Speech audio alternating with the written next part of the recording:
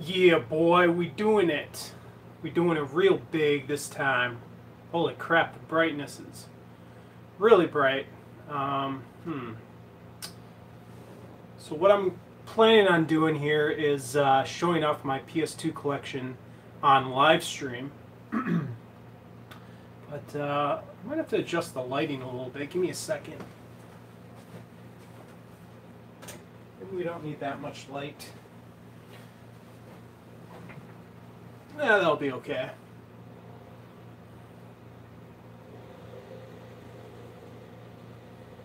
My toilet's still running. Hopefully it shuts off. My toilet's going to be running the entire video. So I figured this would be an easier method of doing this collection video, that I don't have to like upload an hour-long video or however long it's going to take. Assuming the quality is okay, is it a 1080p stream or is it just like shit potato quality? I figured it would be good quality simply because I'm running off my Wi-Fi. But sometimes the mobile app seems to live stream in 360p no matter what, so yeah, let me know. Oh, it's 720p. Well, that'll be okay. As long as it's not too pixelated, we will just do it. My fucking toilet is still running. Oh wait, now it stopped. Alright, so let's get it started then. As long as it's clear enough, I will proceed. So I've actually got my two shelves on the side of me, here and here. Can't really see them. What the hell is going on? My fan is like flipping out.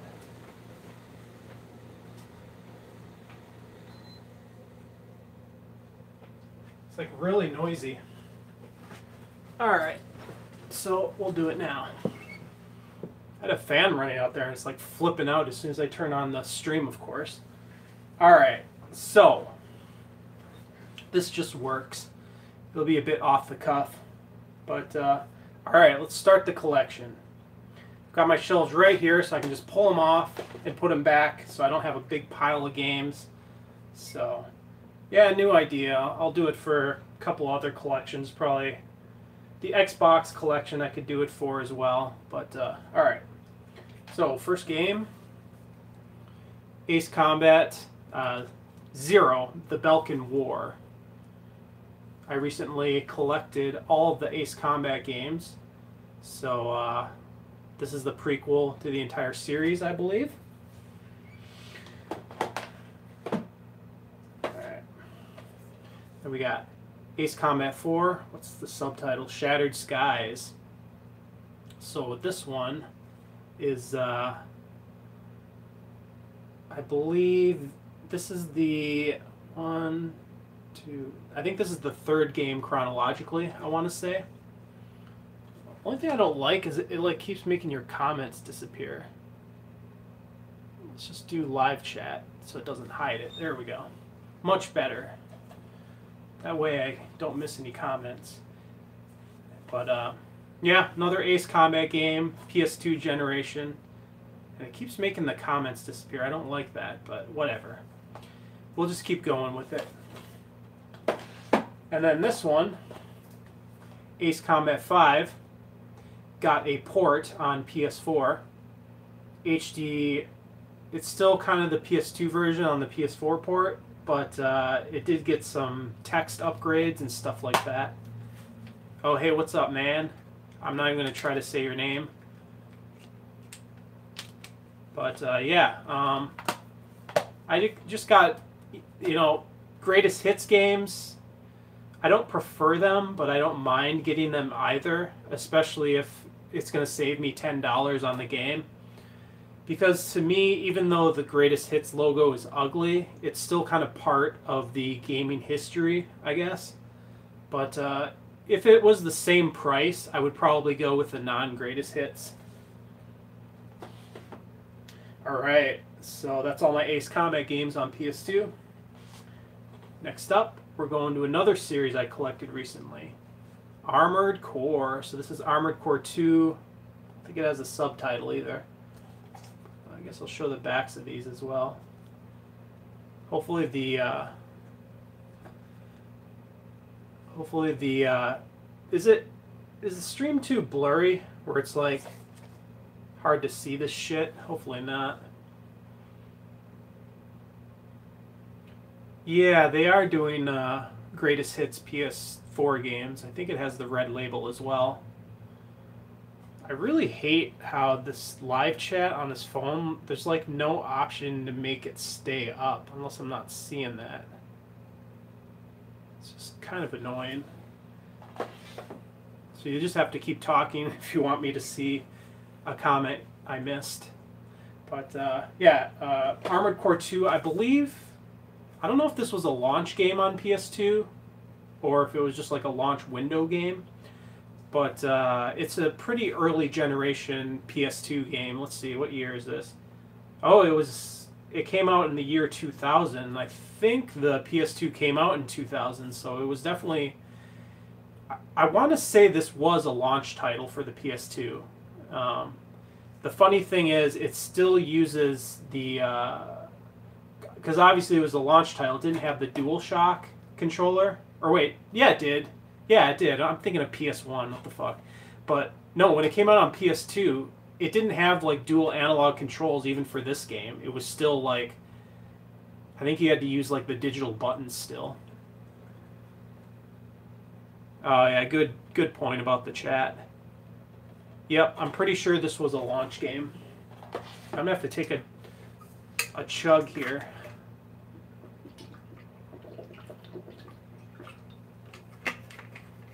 So we doing it real big and real live, so it's going to be a bit awkward. Alright, next up, we got the expansion to Armored Core 2. This is Armored Core 2 Another Age, so this is kind of a trend that they do with the Armored Core games. They release the main game and then they release a standalone expansion, which is honestly how I prefer expansions. I prefer them to just do a meaty, 4-hour, 6-hour expansion and have it on an actual disc. I'm perfectly fine with that. It's much better than DLC. So yes, this is more of Armored Core 2. I have not played these yet, by the way. I'm still working through the PS1 Armored Core games. But I wanted to get them all before, they get too expensive. Then I got Armored Core 3 as well. I believe they kind of revamped the graphics engine and probably the controls in this one. So this was the first actual upgrade because the last one was an expansion. And then I believe most of the ones after this are kind of just expansions to Armored Core 3. So then you got Armored Core Silent Line, which is, I believe, another expansion. And I'm not even sure which timeline this one takes place in. I should explain too, the Armored Core series is a From Software game. Obviously mech combat, but it's highly focused on customizing the mechs.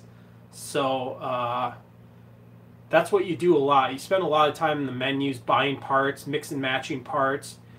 It's very simulation-like. You have to worry about weight, the power consumption of your mech, whether you're using ballistic weapons or energy weapons, stuff like that.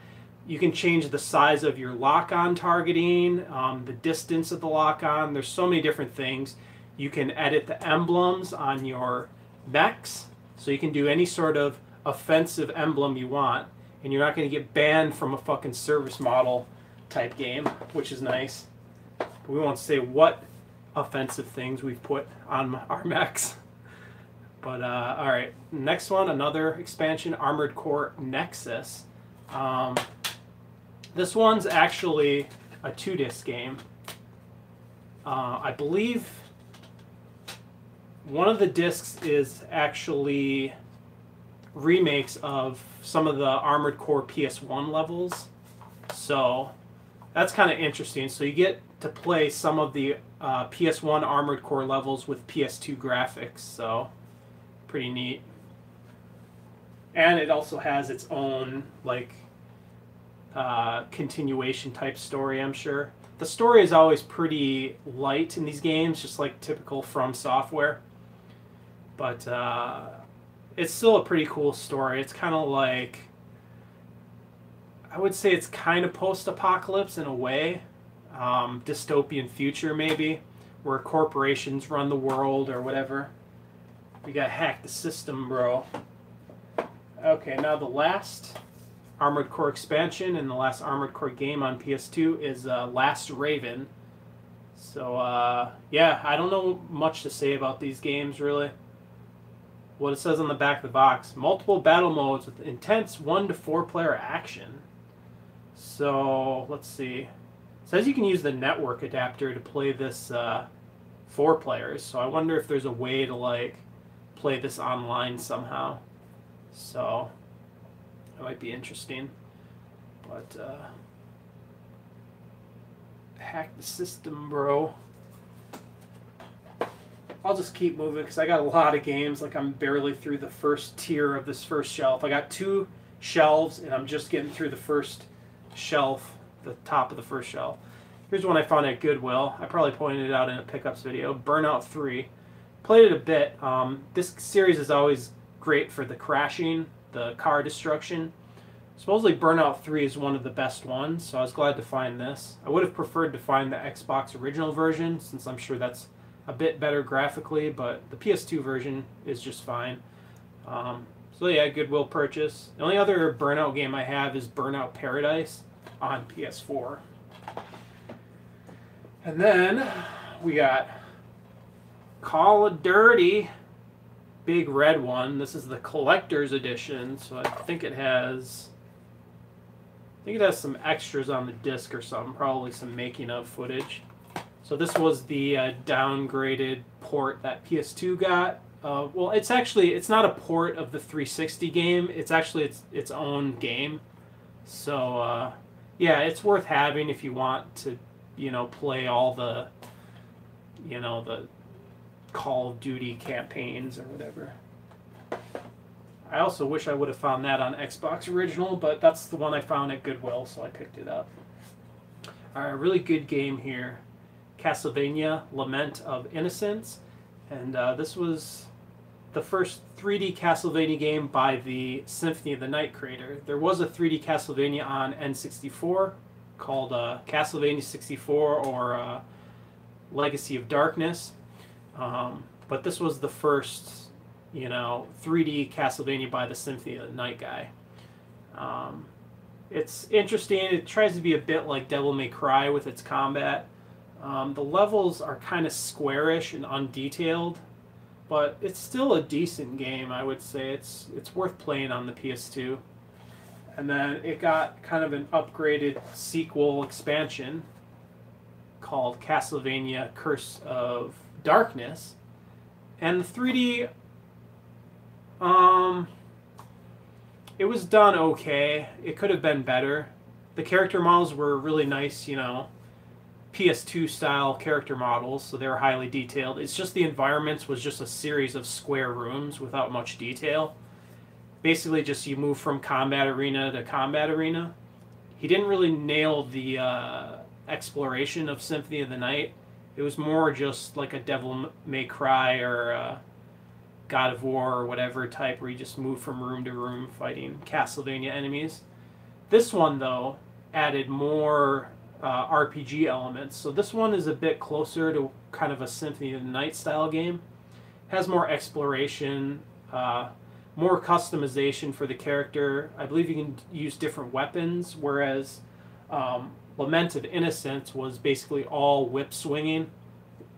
And going back to Lament of Innocence, this is actually an origin story of Castlevania. So this was like, I don't know, this was before Dracula became Dracula. It basically explains how Dracula turns into a vampire. So it's pretty interesting. Cool story-wise. And this one's I have not beaten yet. I have Curse of Darkness on Xbox Original as well. But yeah, they're cool. They're just kind of tedious to play because of the repetitive environments. It gets a bit old exploring them, but they're good games if you can stomach that kind of style. speaking of Devil May Cry style games, this game, Chaos Legion by Capcom, this came out, I believe, after Devil May Cry 1, and I think either before or after Devil May Cry 2. A lot of people consider this game the real Devil May Cry 2, because I believe people who worked on Devil May Cry worked on this. I might be wrong about that, though. But, yeah, this is a much better hack and slash type game than fucking Devil May Cry 2. That game was a piece of shit. But this, you know, this game is a little bit rushed feeling, but it has nice art style and everything. This game is kind of more like Dynasty Warriors meets Devil May Cry, because it's got kind of that Devil May Cry battle system, but you fight larger waves of enemies, basically. And yeah, it's got a neat gothic storyline. It's got James Grider looking ass character. So I would recommend that one. And then we got this one, Clock Tower 3. This was given to me by a girl. So yeah. Yeah. I bet someone we know doesn't get games gifted to them by girls. But no, Clock Tower 3, long-running series. It started on Super Nintendo, actually. I believe the first game was a Super Nintendo survival horror game, which is kind of interesting. And then they did a PS1 game, and then Gothic isn't soy, or Gothic isn't... I would say Gothic like the actual historical Gothic. But... yeah, as far as this game, it's more of a hide-and-seek kind of game where you don't fight a lot. You have to do a lot of running and hiding. But I have not beaten this yet. I rented it once back in the day, and then now I own it. And I played it a little bit, but I honestly want to play through the entire series. So, Super Nintendo game, PS1 game, and then this game. I don't think they made a fourth game. I'm not too sure. I'm not super well-versed in the Clock Tower series. Alright, we're through the first tier. Each of these shelves is 5 tiers, so we got 9 more of these shelves to go. So, and then we got a couple more spare games as well. So, next up, Contra Shattered Soldier. One of my favorite PS2 games for sure, and one of the best Contra games. It's hard for me to pick a favorite Contra game, to be honest. I like Contra 1 on NES simply because it's classic, but this one is probably the most up-to-date one and best gameplay and graphics-wise. But Contra 1, Contra 3, Contra Hardcore, Super C, all good Contra games. I guess I should talk a little bit more about this. I don't know how much I should really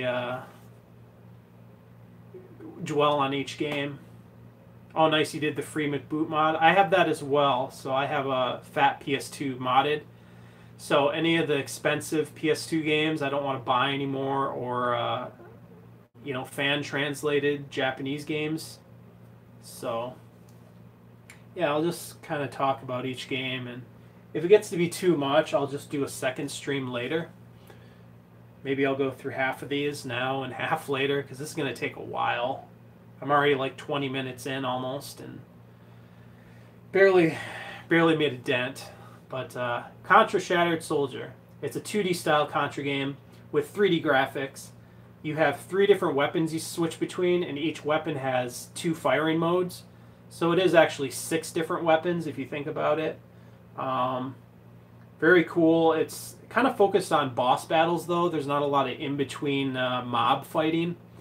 But it's got a scoring system where the more objects you destroy in the environment and the less deaths you take, the higher your score. And then you unlock later chapters and better endings. So it's got multiple endings and all that shit. But yeah, very good game. Highly recommended. Awesome music, too. Akira Yamaoka of the Silent Hill series did the music for this, and it's like really rockin' metal type music,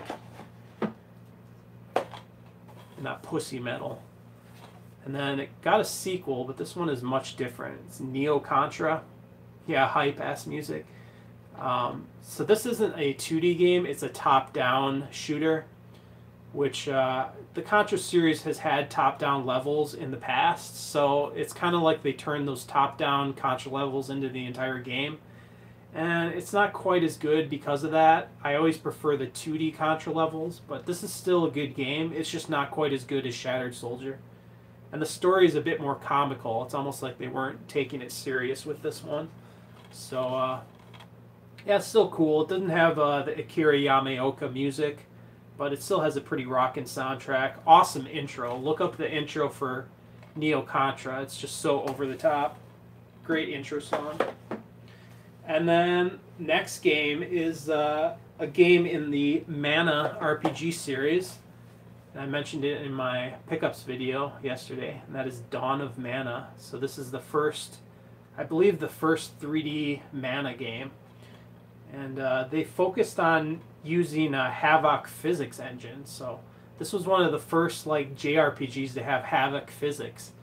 So you use like objects in the environment to toss at enemies, and I believe tossing the objects at enemies makes them drop more of the emblems that you use to level up. But yeah, it's a typical action RPG. It's not too special, but I wanted to get it just to have the complete Mana collection. So pretty much every game in my collection here I would recommend to people. So if any of these sound interesting to you, check them out. I'm sure you will like them. There's only a couple PS2 games here that are kind of bad, and I just kind of have them because they're cheesy or whatever.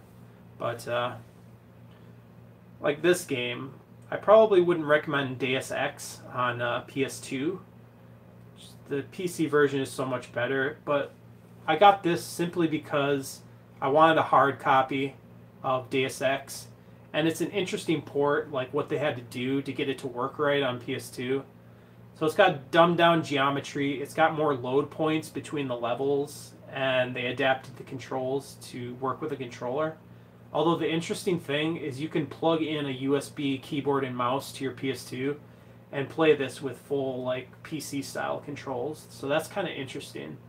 And it has a different full motion video intro. Is Deus Ex worth playing? Definitely. Any way you can play Deus Ex 1 is a good way to play it. I would just recommend playing the PC version. But, you know, this one is serviceable. It's not downgraded enough to be a different experience, but you'll have a much better experience on the PC version. It's not like it's hard to run on PC. There's another interesting game the same girl gave to me. She gave me a ton of her PS2 games, so that was really generous of her. Devil Kings. Now this is, I believe, kind of like almost, I would say this is almost like Kessen and Dynasty Warriors, but it's kind of like a Capcom. It says it's from the creators of Resident Evil and Devil May Cry, so it's basically like the Capcom take on Dynasty Warriors, even more so than that Chaos Legion game. I haven't played it a lot though. I've just watched videos. Yeah, for Deus Ex, it originated on PC, so that's definitely the best version. But a lot of like PS2 games that get ported to PC, they don't. They're not as accurate, I would say. Speaking of that, here's one of the games that's gotten ported so many times, Devil May Cry 1. But this is still the best version of it to play. Like, none of the HD collections have done this one justice, in my opinion. Like, there's always graphical glitches, sound glitches, stuff like that. So this is why I keep my original Devil May Cry 1 copy. It is a classic. So I will never sell that shit. And now we have the black sheep of the Devil May Cry series, and you know it's coming. Devil May Cry 2. I originally planned not to buy this in the early 2000s, but eventually I got it for like $5. I'm like, fuck it. I should just have it for the sake of the history of the series. But it was a 2-disc game. It was highly rushed. I believe it wasn't even going to be a Devil May Cry game originally, if I remember the history. Very bad combat, and I just dropped it, but it doesn't even matter that I dropped it, because this game is a piece of shit. But, yeah, Devil May Cry 2, terrible combat system. Let me see what that comment said. Oh, you played Devil May Cry 2 first? Oh, God. RIP. Alright. So, next up. Then the series Redemption, Devil May Cry 3. And actually, this is... I forgot to show 2 games, so... I also have the original vanilla Devil May Cry 3, and this is the special edition, which was a Greatest Hits Only copy. Both of these are good versions, but obviously you want the special edition for all the extras, but this one's perfectly fine as well. But, yeah, Devil May Cry 3, it definitely improved the series quite a bit. I'd say this is even better mechanically than Devil May Cry 1. Yeah, Greatest Hits, that's the only way it released, and I was kind of bummed about that, because although the red Devil May Cry logo matches the red spine at least, but yeah. But yeah, a lot of improvements with this one. It kind of started the more like over-the-top comical style. Devil May Cry 1 was a bit over-the-top, but this one really sent it to a new level. A lot of innovations with the style system and more acrobatic moves and stuff like that. But Devil May Cry 1, I think, had a better atmosphere overall. But yeah, we'll move on. I forgot to mention this game. Call of Duty, Finest Hour. This is kind of not a port of Call of Duty 1, but kind of its own game once again. But this came out around Call of Duty 1. It was the console Call of Duty 1. I do have this on Xbox Original, but yeah, it's an okay game. You know, it's whatever. Not much to say about it. It's an interesting game. Dirge of Cerberus, Final Fantasy VII. This is the third-person shooter starring Vincent from Final Fantasy VII. Takes place after the story of Final Fantasy VII, and I believe even after Advent Children. It's kind of mediocre as far as third-person shooters go, but the story is quite nice if you're into, you know, Final Fantasy VII. It's not terrible either. Like, it's the shooting mechanics work, but it just doesn't do anything really special. It's just like an average, competent shooter with some good Final Fantasy VII story attached to it, basically. Okay, next up, very good RPG, which has been ported over to 3DS. That is Dragon Quest VIII. What's the subtitle? Journey of the Cursed King. This is also on Android, of all things. I think it's on iOS as well. But, see, I got this nice cardboard slipcase. And I believe...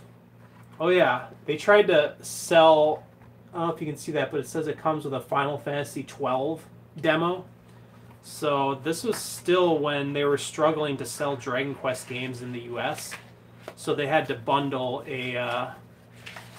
They had to bundle the fucking Final Fantasy XII demo. So you can see there's Dragon Quest VIII and then Final Fantasy XII demo as well. That's kind of interesting that they had to do that. This version still holds up. Like, this is actually an upgraded version over the Japanese release. The Japanese version of Dragon Quest VIII didn't have voice acting, and it didn't have an orchestrated soundtrack. So with our US release, they gave us both of those, which is kind of what they did with Dragon Quest XI recently. But Dragon Quest XI, they just added voice acting in the US version. And then it took them till the Switch version to add orchestrated music. So unfortunately, the PS4 version of Dragon Quest XI still just has the MIDI soundtrack, and they don't have any plans of porting all the Switch extras over.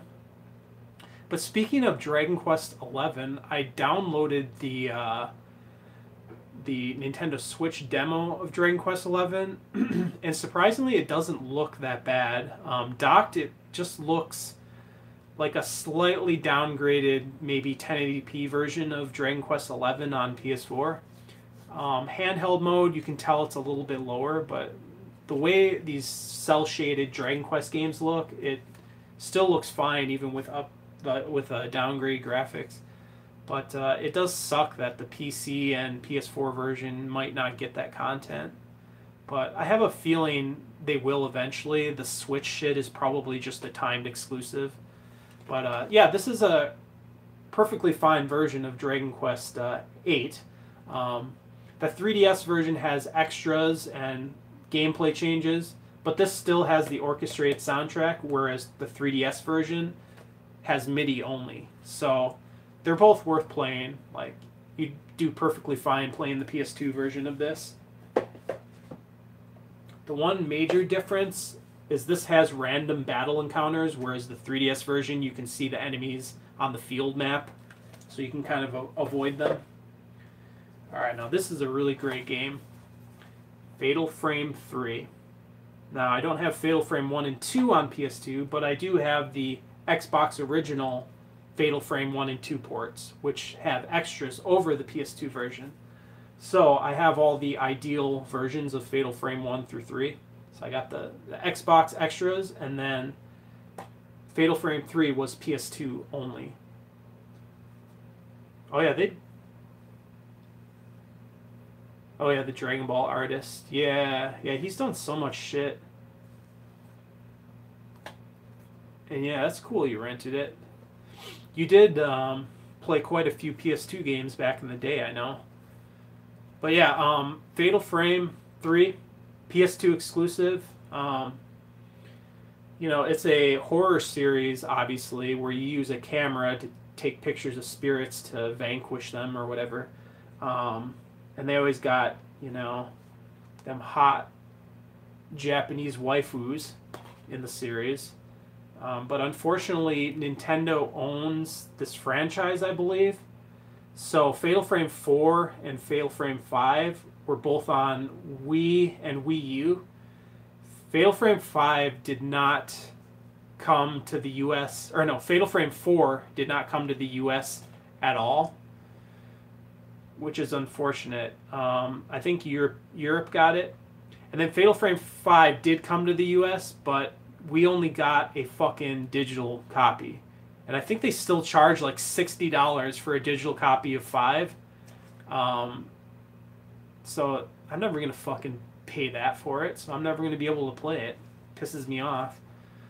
So I don't know. I wish Nintendo would like do a collection of Fatal Frame 4 and 5 on Switch. But even if they did that, they'd probably do some bullshit like, you know, make it half digital or some fucking shit. Sick of this crap.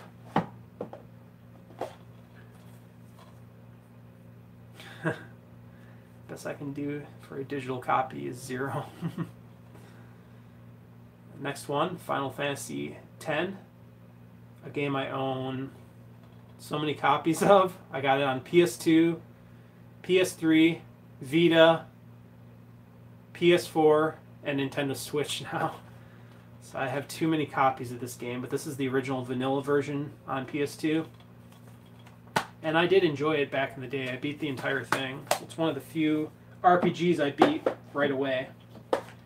This one I did not beat, though, Final Fantasy X-2.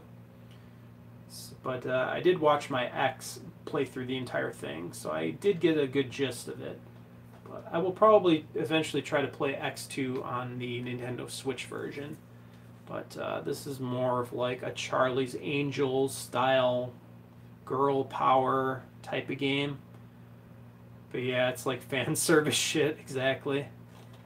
It's very fan servicey, although not really in a feminist way, so that's cool. And the battle system is actually really good in this. It brings back the classic job system from Final Fantasy. So the battle system is really good. It's just the story can't be taken that serious. It's got some serious elements in the story, but it's just very J-pop, I would say. And then I have the Steelbook of Final Fantasy 12, the original vanilla Final Fantasy 12. And it is starting to get some like chip damage on it, which you can kind of see right there. I don't know, the paint on these painted Steelbooks eventually starts to chip away, which is annoying.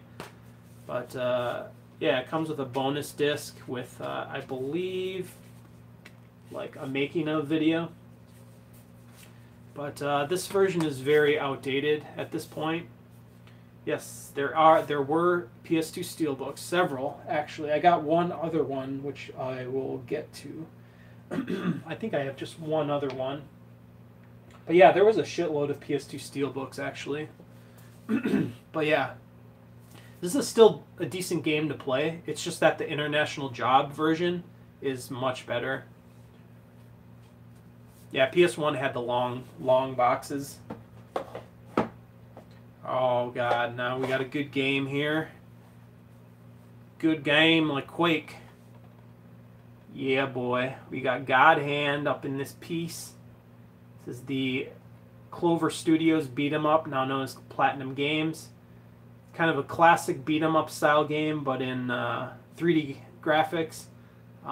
Very comical, very meme worthy, very hardcore gameplay. It made the fucking bitch ass mainstream game journalists cry. They gave it a bad rating, even though it's a fucking awesome game. But there's plenty of videos about this game. That's all I need to say. Oh, it emulates well? That's cool. That's good. Okay. I forgot to mention, go back. Yeah, we'll go back in time. Go back to the E section, and we got Enter the Matrix on PS2.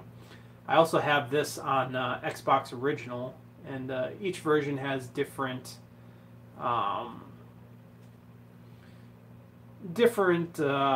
controls, I guess. But it's not the greatest game. It hasn't aged that well. But interesting thing is it's got like actual full motion video cutscenes, as you can see right there. But yeah, it was interesting to play, but it just hasn't aged that well. Yeah, it was basically bait for the Matrix fans to play, even though it wasn't that great. Okay, next up. Oh shit, we were on the third shelf now. This game, the classic God of War 1. You know, classic action game, Western action game. Before it got cucked out with Dad of War or whatever it's called. But yeah, this is the classic. You had Kratos fucking big tittied bitches, and no one gave a fuck back then. People still don't give a fuck, but they want to think. Oh, the making of DVD? Are you talking about Enter the Matrix or God of War? I think this God of War. Actually, that might be 2 that has that. But yeah, of course I have God of War 2. And disaster has struck. Disaster. Oh. Fix it up, baby. Fuck it, we're doing it live. This shit is bound to happen when you're fucking doing it live. But yes, I have God of War 2. And this is the 2-disc version. This might be the one, yeah, this is probably the one you're thinking of. It's got the bonus disc right there, bonus DVD. And I think all versions of this have it, unless the Greatest Hits version doesn't. But yes, I have God of War 2. I have I think the PS3 HD collection of God of War as well. So, yeah, I don't have to say much about God of War. It's such a well-known series. Okay, next up. Really good game. Oh, the Greatest Hits version has that as well. But this is a nice collection of Gradius 3 and 4. Good shoot-'em-up series. These are arcade perfect. I have Gradius 3 on Super Nintendo, but this is more arcade perfect than the SNES version. Much harder as well. And Gradius 4 is actually pretty interesting. I believe that was one of the first Gradius games with like 3D graphics. So yeah, very cool. Good hardcore shoot 'em up game. I'll just keep moving along. We have Gradius 5. Now this was made by Treasure, not the internal Konami team, but Treasure made games like Ikaruga, Radiant Silvergun, Guardian Heroes, Gunstar Heroes. So they finally got a crack at Gradius. I believe, though, former Treasure members did work at Konami, and then they split off and made Treasure. So technically this was Treasure coming back to Konami to make a game. And what a game it is. Gradius 5, awesome. Like, fully 3D, PS2 style graphics, awesome music. It's one of my favorite shoot 'em up soundtracks, to be honest. Says it has 7 levels. The changes in difficulty, you're such a greedy person. Yeah, I'm so greedy for owning all these games. But yeah, the difficulty levels makes a lot of changes with the patterns of the enemies. If you put it on the hardest difficulty, there's some levels where it's just like filled with bullets, filled with meteors flying at you. It's awesome how crazy it gets, and you can play it with unlimited continues, so you can just experience the craziness and die as much as you want and still beat it. It's just so fun to play. Highly recommend this game. It's one of my favorite PS2 games. Next up, a port of a good RPG series, kind of a subpar port though. That's Grandia 2. Definitely, if you can, play this on Dreamcast or the PC HD remaster, because this PS2 version is subpar. It's doable if it's the only choice you have, but it's definitely the worst experience. It's still, I believe it's still considered turn-based, but it's also got some action elements. So you take turns in the combat, but you can interrupt enemies before they get their attack in, and then their like timer resets where they have to start attacking again. So it's got kind of action elements like that, and the story in these series has always been a bit comical, so it's more of a light-hearted style RPG with some serious elements. And then many years later, they finally made this one, Grandia 3. I think this was made by a completely different team, because I believe the guy who made Grandia 1 and 2 actually passed away. So Grandia 3 is made by a totally different team. It's still got kind of the same combat system, but you can definitely tell it's a different game. It's not terrible, it's just not as good as the others. I do like the intro song in this game. It's like a typical Japanese anime style intro. It's all happy and shit. Alright, so next up, we got a lot of Grand Theft Auto games. I've got every single GTA game. Yeah, I like those RPGs with more lighthearted stories, stuff like Earthbound. It's just like my Japanese animes. Alright, so Grand Theft Auto, here we go. We got 5 games. First up, Grand Theft Auto Vice City Stories. So this is a PS2 port of the PSP game. I wanted to have a version I could play on the TV. Although honestly now I could play the PSP version on my PlayStation TV. But this was an interesting port. It's got upgraded graphics over the PSP version. And it's one of the best GTA games, honestly, even though it was on PSP. So it's a prequel to Grand Theft Auto Vice City. Kind of shows the build-up to Vice City. So that's pretty interesting. Glad to have that one. Oh, getting worn out doing this already. Might have to do like half. And I put these in order on my shelf, so the next one is canonical order, Vice City.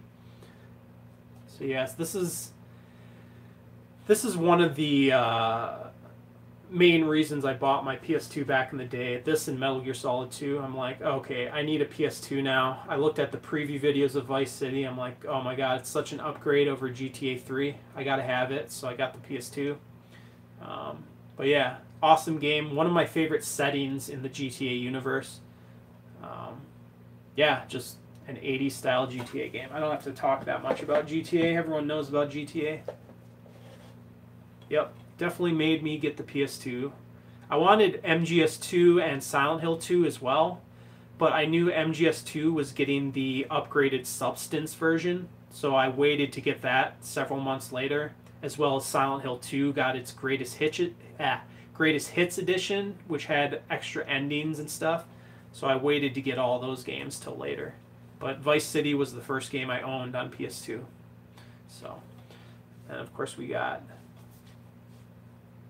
Because you were a Sony fanboy? Yeah, that's a good reason. So I got Grand Theft Auto Liberty City Stories, also a PSP port to PS2. This was the first PSP game. But yeah, it's nice to be able to play it on the TV. It's also a prequel to GTA 3. Yeah, of course you're going to get MGS and Resident Evil. Alright. Grand Theft Auto 3. The classic. I played it plenty before I had a PS2, so obviously I bought it eventually. It wasn't like the first PS2 game I bought, but I had played it plenty before getting my PS2. But yeah, it's the one that started the whole 3D Grand Theft Auto craze. And then probably still one of the best gameplay-wise Grand Theft Auto games is, of course, San Andreas. I do like the setting in this game quite a bit. It's just, I like Vice City's setting a lot more with that 80s flavor. But this, probably the best gameplay-wise. I think in a lot of ways it's better than GTA 4 and 5 gameplay-wise. But then they kind of ended this... canon of the Grand Theft Auto. Yeah, I don't think Claude wasn't even in GTA 4 at all. I think they started a new canon with GTA 4 and GTA 5, so all these games are not canon anymore. Okay, next up, some games I got at... Yeah... The HD Grand Theft Auto games, I believe, are a new storyline canon. So, yeah, it's kind of weird. But some more Goodwill purchases. Gran Turismo 3. Greatest Hits version. I got Gran Turismo, I believe, 1 and 2 on PS1. So I figured I'd get all the PS2 games once I spotted them at Goodwill. They were super cheap, like $3 a piece. Of course, I got Gran Turismo 4 as well. Very realistic driving games. They're just not that exciting. Like, it's not focused on crashing and shit. But, oh, nice. Yeah, I played the shit out of GTA 3. My friends and I would hand off the controller. And someone would try to do a rampage, like, kill as many people and blow up as many cars as they could until they got arrested, and then they challenge the next person to do better. Oh, nice. I didn't know you had any racing games back then. Oh, here's a PS2 game I got recently. I had rented it back in the day. That's the PS2 port of Half-Life 1. And this actually includes the Blue Shift expansion as well.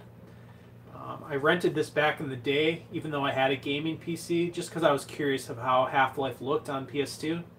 And it's an excellent port. Like, this is the best console version. There's a Dreamcast version that's kind of unofficial, but this is the best. Half-Life 1 Classic. And this game was originally going to be a Dreamcast release. I believe it got a European release on Dreamcast, but this PS2 version is what we got in the US. So it's got some bug fixes over the Dreamcast version, but the Dreamcast actually has better graphics.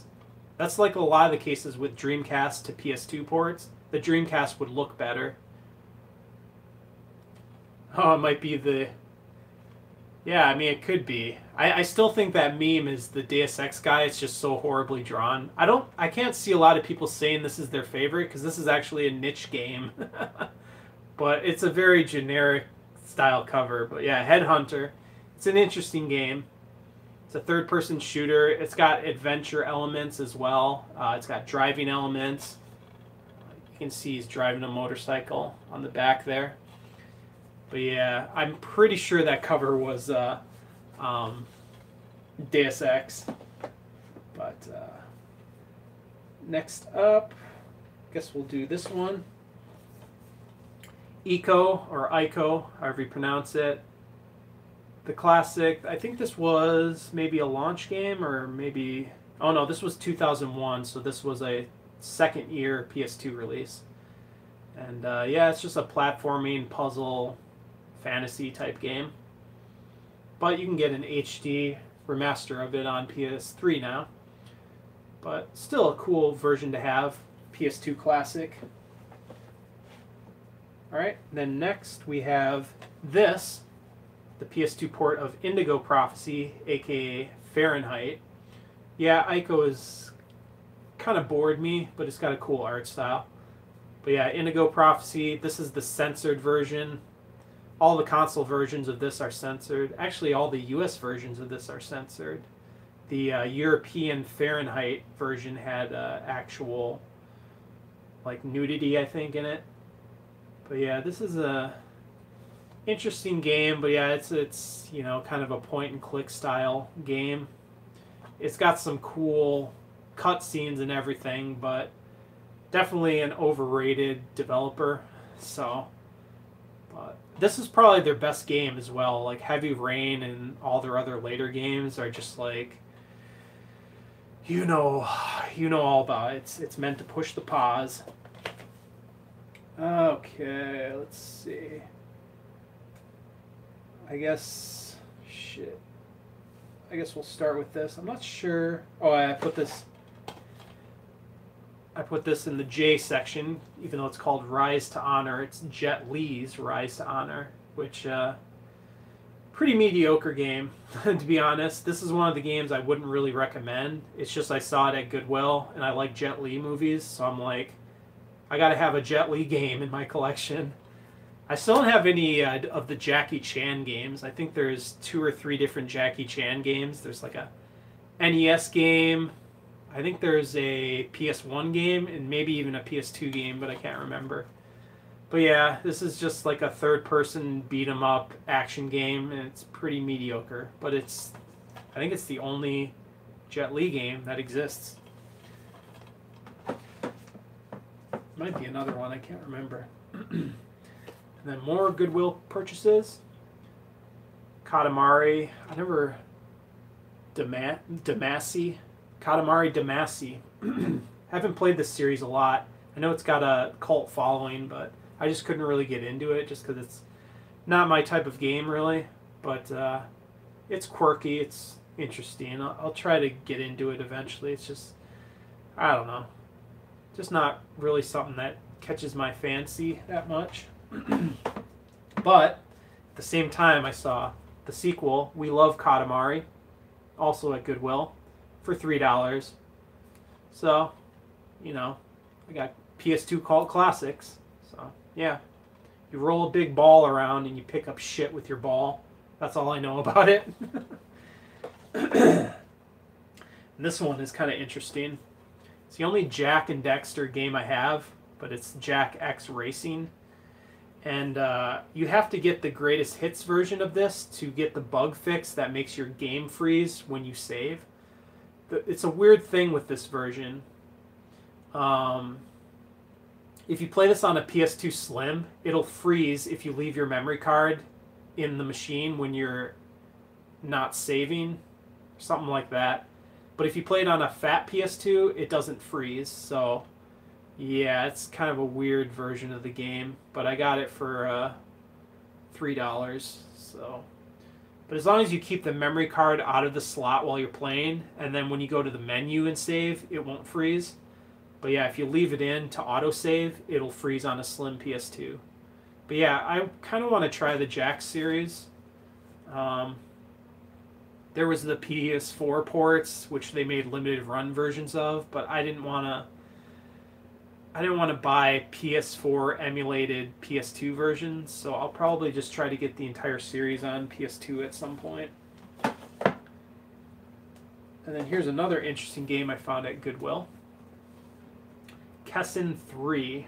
This is like a strategy, action strategy game.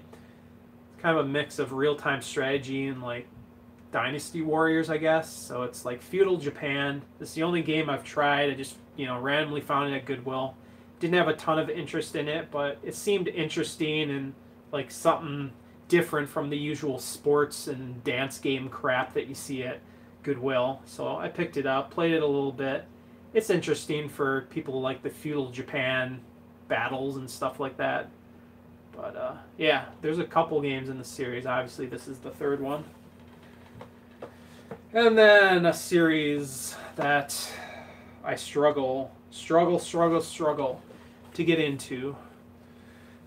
And that is Kingdom Hearts. So this is the only version of Kingdom Hearts I own, the PS2 original.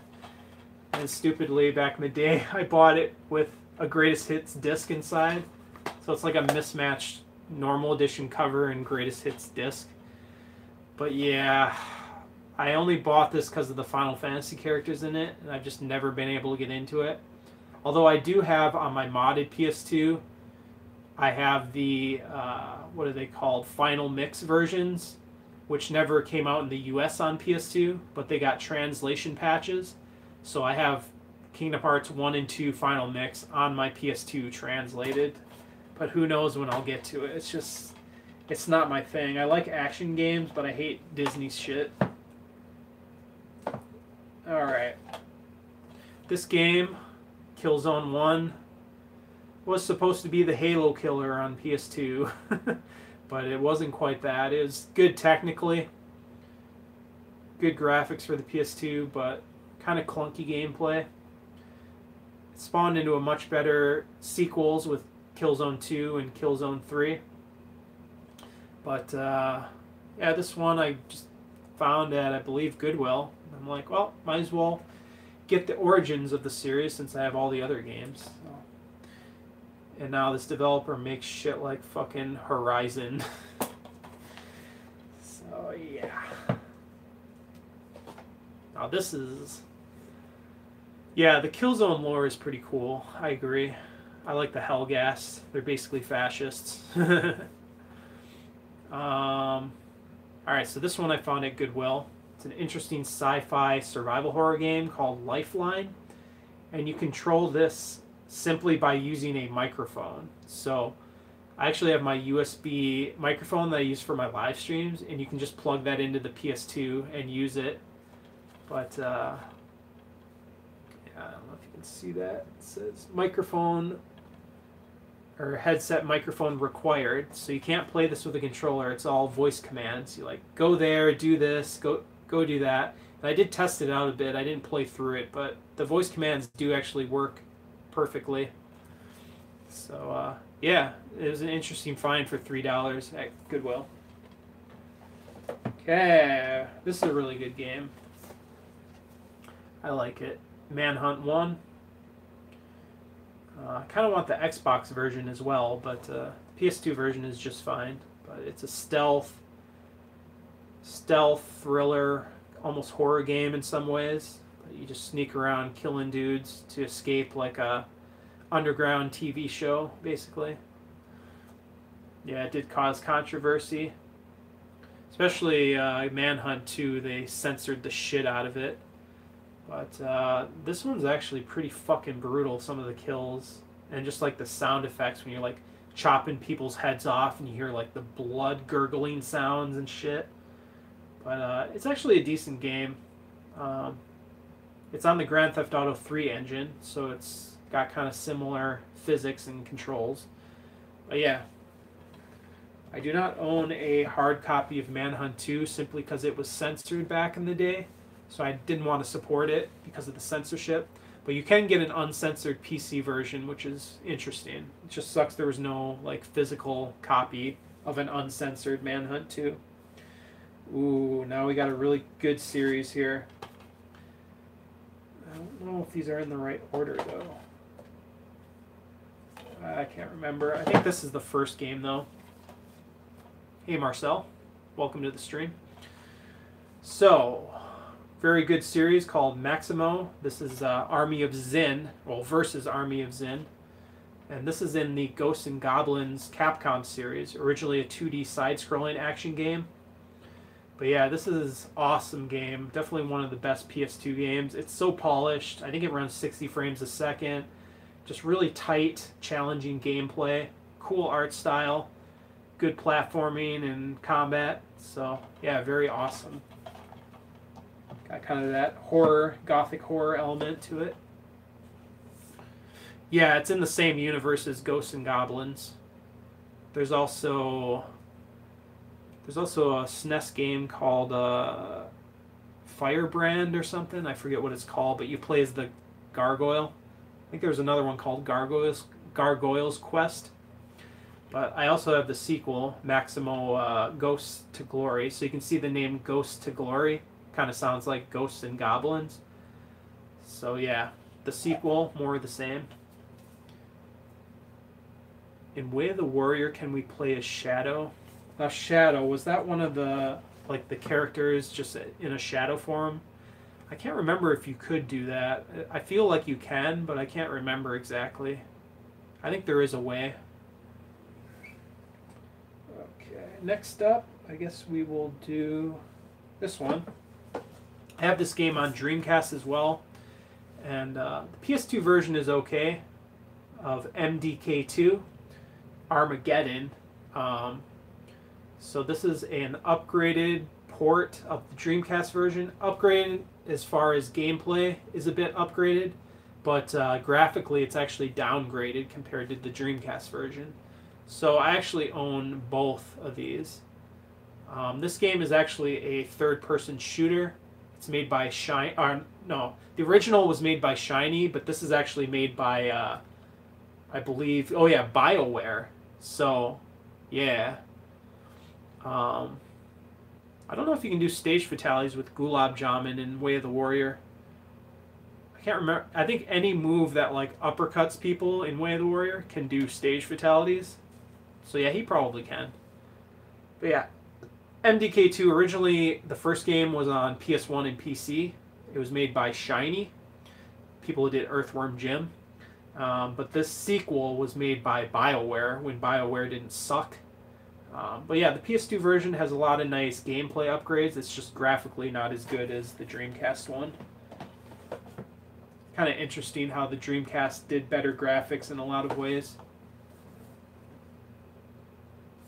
Alright, so next up, I guess we will do...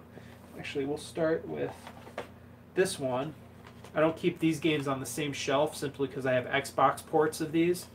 But I have Medal of Honor Frontline, which is a downgraded spin-off of Medal of Honor Allied Assault on PC. But I have the Xbox version, which is a bit better technically. So yeah, Medal of Honor series. I also have Medal of Honor Rising Sun, the Pacific Combat Medal of Honor game. Also, I have all these games on Xbox, so I don't really keep these on the main shelf. These were all found at Goodwill for $3 each. I actually had the PS2 versions before I found the Xbox versions.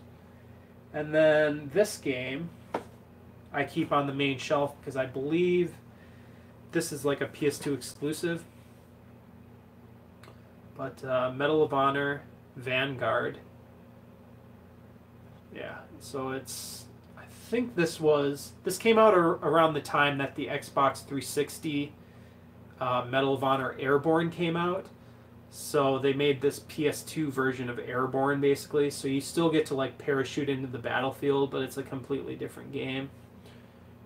And FPS on early console must have been... Yeah, the early console FPS were always struggling to figure out the controls. It was basically once Halo came out that they really perfected the console controls for shooters.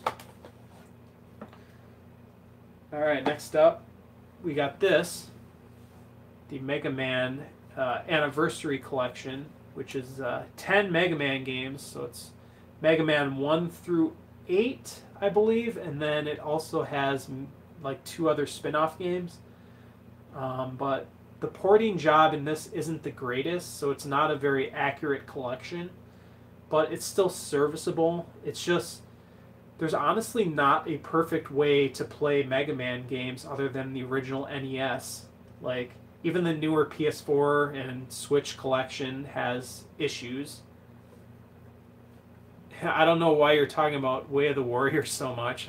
I'm not trying to sidetrack my stream here talking about Way of the Warrior. But yeah, it's an okay collection, Mega Man. This is a much better one, though. The Mega Man X collection. This was actually well done. Now, I believe what the issue with the Anniversary collection is the games were rendered at 480i, whereas this collection they're rendered at 240p, which is the original Super Nintendo resolution. So this looks blurry. It also has sound emulation issues, but this is actually a great conversion. So recommend the Mega Man X collection. This one, not so much. It'd probably be better to get the PS4 collection or Switch collection. So, but let's see. And this isn't technically a PS2 game, but I have it in the PS4 or PS2 section because it's got a PS2 style case. And that is the Metal Gear Solid 1. This is the version that came in the Legacy collection on PS2, but I only have this single disc of it. I kind of wish I had the Legacy collection, but yeah, it's PS1 discs inside a PS2 case, so it's kind of interesting.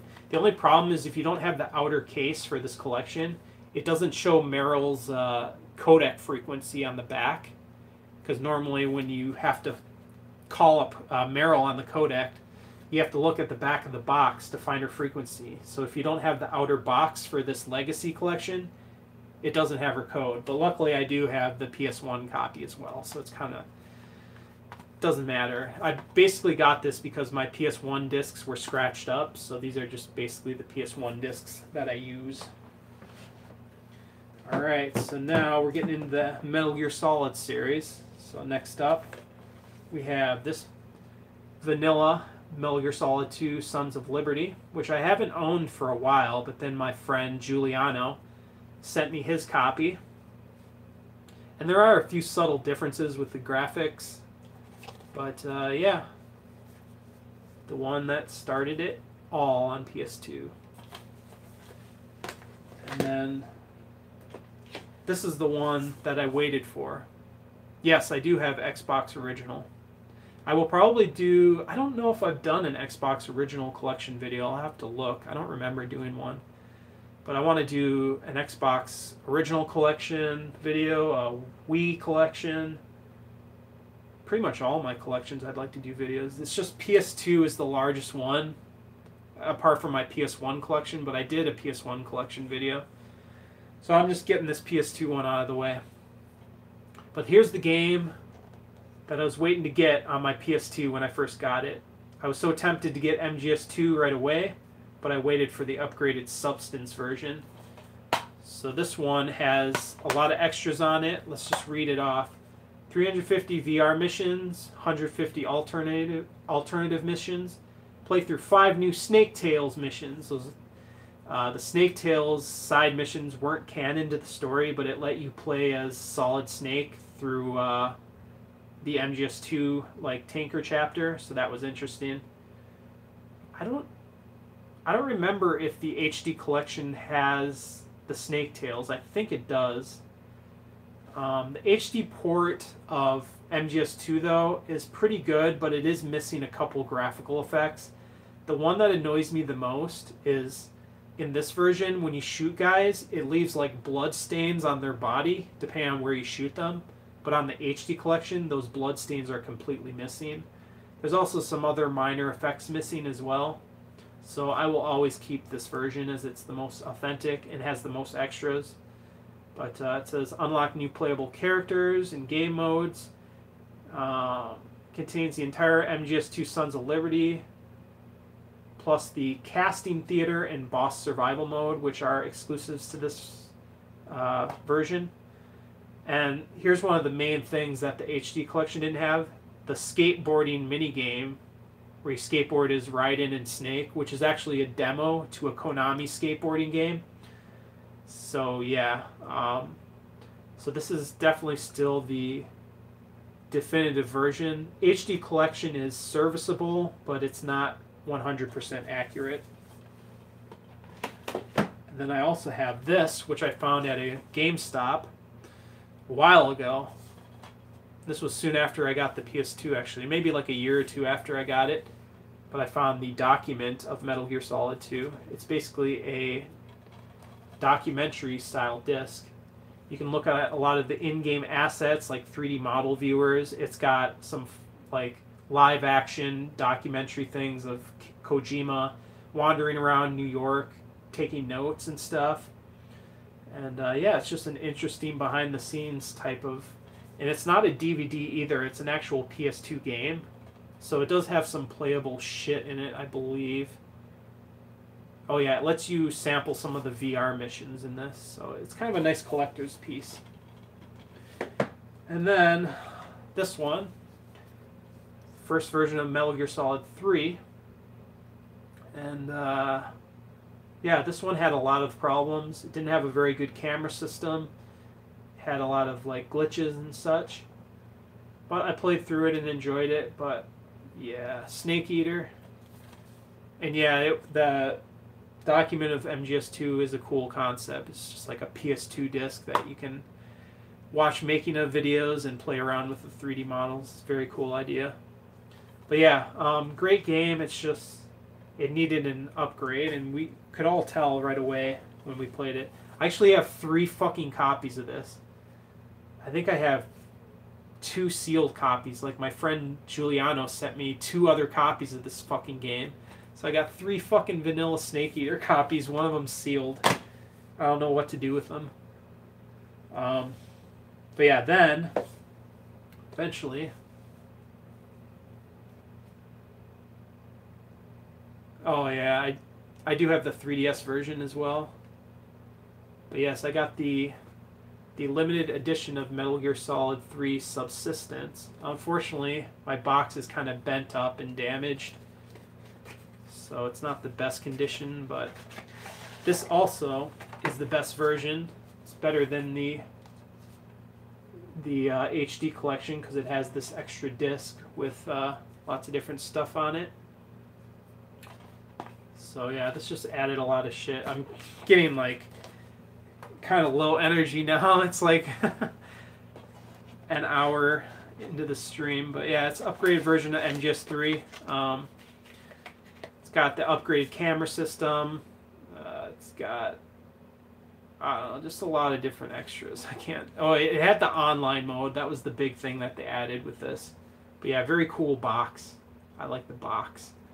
Sucks my box got damaged. But I guess that's what happens with a cardboard box. Okay.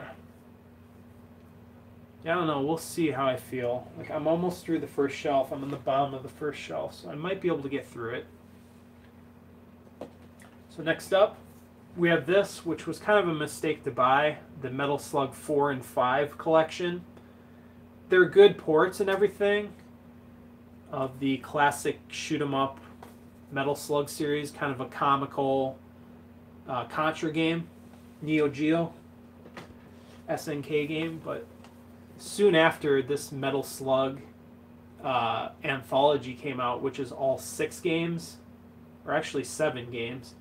So this is kind of redundant now, other than having a cool cover, I guess. But yeah, this one has all the games on it, so I don't know. It's kind of pointless to have.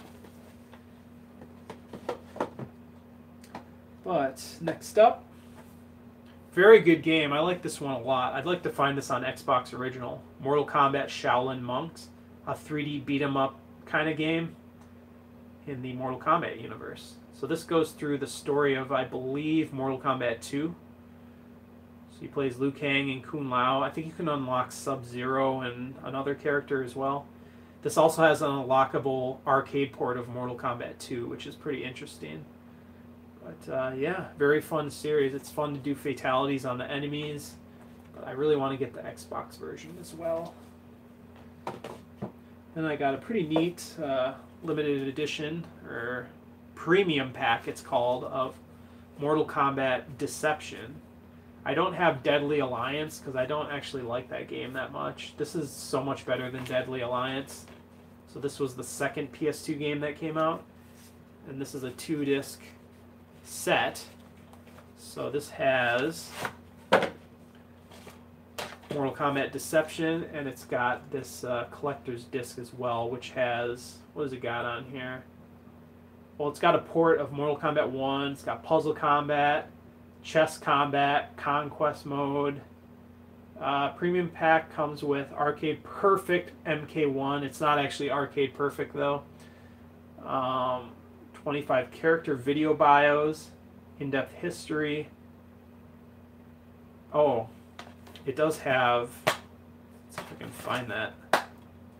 Ah yes, it's got a little like metal trading card. There's a lot of reflection, but it's like Sub-Zero trading card. So yeah, it's pretty interesting. Deception is definitely one of the best 3D ones. Much better than Deadly Alliance for sure. So yeah. I saw Nightbreed made a comment, but I missed it. Let's see. My collection is tiny. Come hang out, bro. Okay, next up, another Mortal Kombat game. Not a very good one, Mortal Kombat Armageddon.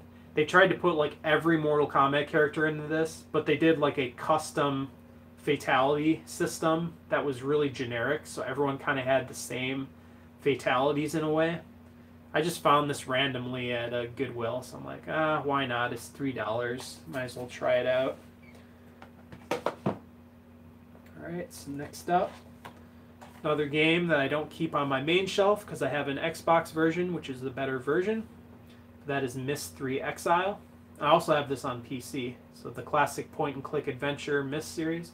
This port is actually impressive. If you watch the making of documentary of this, which I have up on my channel, they actually had to squeeze a lot out of the PS2 to get this running.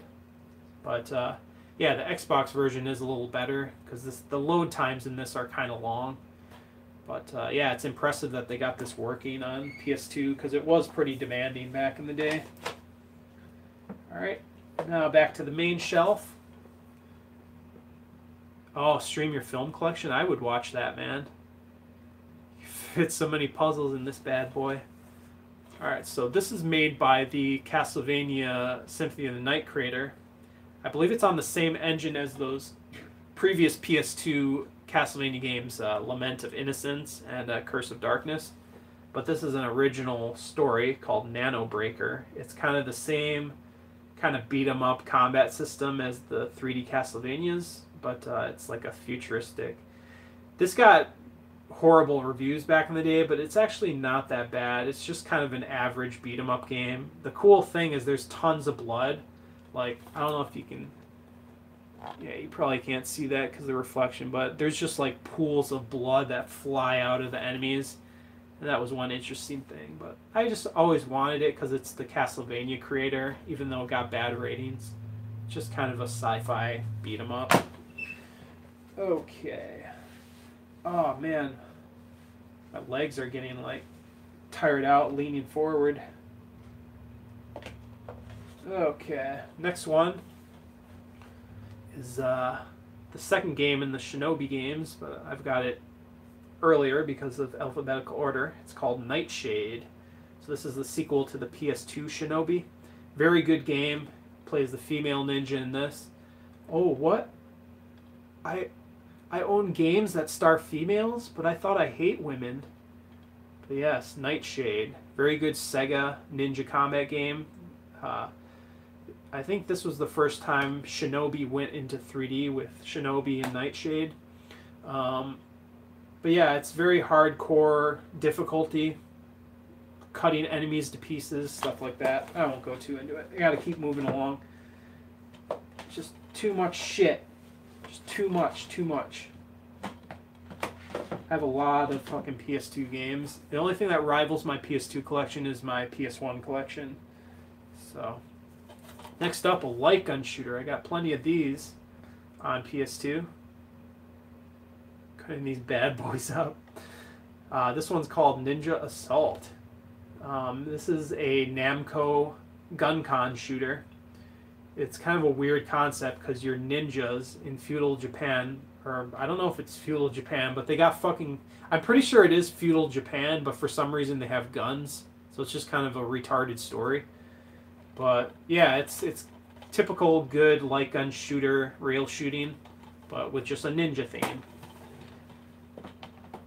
And there's one light gun shooter on PS2 I still don't have. I want to get. It's called Dino Stalker, I believe. And it's basically the Dino Crisis gun con game. So I still need to get that. But my PS2 collection is pretty close to completion. There's always a few more I'd like to get. Alright, so next up.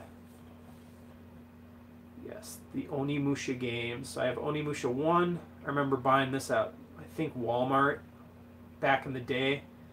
This was one of the first few games I got on my PS2 as well. Like, I had Vice City, and then Metal Gear Solid 2, and then I eventually got Onimusha 1. And then I started buying the rest of the Onimusha games. But this is, you know, Resident Evil with Samurai, basically. And this recently got an HD remaster.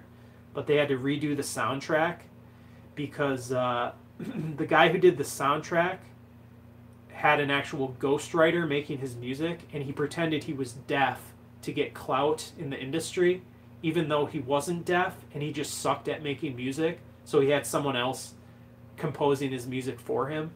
So they had to change the soundtrack in the HD collection because of the rights issues with the guy who actually did this. It's such a weird thing. And of course I got this, Onimusha 2. This one's called Samurai's Destiny. Plays Jubei instead of Samanosuke. And yeah, this is very cool as well. This has more adventure RPG elements, but it's still like 3D characters on a 2D background style of game. It's just more of the same goodness, pretty much. Although Onimusha 1 might have better atmosphere a little bit. Yeah, the new soundtrack isn't quite as good. But, alright, next up. Oh, now we're on this shelf over here. So we're making... Oh, wait, what'd you say? Oh, you're talking about Yakuza for removing the actor. Yep. But anyways, Onimusha 3 has Jean Reno in it, that French dude, even though it didn't really use his voice through the whole game. But yeah, this was kind of weird. It was like a time-traveling one, so I believe the French dude goes back in time to feudal Japan, and Samanosuke is running around in modern-day Paris. So it was kind of an interesting concept. And this was the first Onimusha game that was in full 3D, so the backgrounds weren't pre-rendered anymore, they were full 3D. So the quality level of the backgrounds wasn't quite as good, but it still looked nice enough. And one thing I really liked about this game is you could like chop the enemies in half and shit, which was really satisfying. But it's a pretty long, sprawling game, and it's a really nice conclusion to the series. And then they made one more game after that, and that is Onimusha Dawn of Dreams, which is kind of a departure for the series. It still kind of has the general gameplay, but it's more grindy, and they tried to turn it more RPG-like. So it's a bit more bland as a result, not tightly focused like the other games. So yeah, they made it kind of an RPG, grindy, loot-based, hack and slash game, whereas the other games were like borderline survival horror style games with like the tank controls and adventure elements. But yeah, it's still a good game. It's just not quite as good as the other ones. I believe this one is 2 discs, although these are just 2 single layered discs, where I think the Onimusha 3 was a single dual layered disc. They started doing this with double single layered discs because the PS2s would eventually have their lasers wear out where they didn't read dual layer discs properly. So a lot of companies would do double single layer discs just to make it easier for people with weak PS2 lasers. Kind of an interesting factoid there. And then one more Onimusha game, and that is Onimusha Blade Warriors. So this is a Super Smash Brothers style Onimusha game. So it's 4-player 2D party style combat. I don't know why they thought they should make a whole party style fighting game with Onimusha characters. Like, yeah, there's a lot of characters in the series, but it's not like a Nintendo collection where it's a bunch of different characters. So, but it's an interesting game overall. I mean, they even made a game like this for Beautiful Joe Red Hot Rumble. But yeah, it's interesting. Like, if you're a fan of Onimusha, it's a pretty interesting concept to play. Okay. Alright. Still in the O's, the O section. Next up, very good 2D RPG, Odin Sphere. This is just called Odin Sphere, even though it got an HD remaster called Odin Sphere Leaf Thrasir.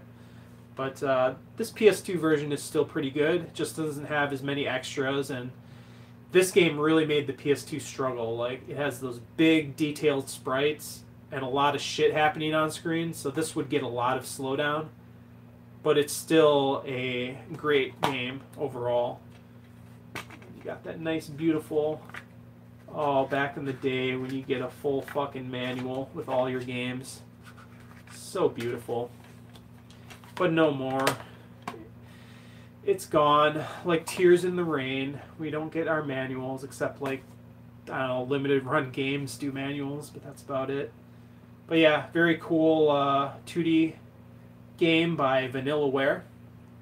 So yeah, it's got kind of 2D beat 'em up elements, but it's an RPG. Very cool art style and story. And then I've got the original Okami for PS2. I've got so many versions of this game as well. I got PS2, I've got the Nintendo Wii version, I've got the PS3 physical import, and I've got the Nintendo Switch version now. And there's a PS4 version, but I don't know if I'll ever get that one. But yeah, here's the original on PS2. Not a lot of point of having it still, but you know, it defined the PS2 at the time, so it's cool to have it. Okay, guess I'm gonna take a drink because we're like an hour and a half in. I think I earned a drink of water.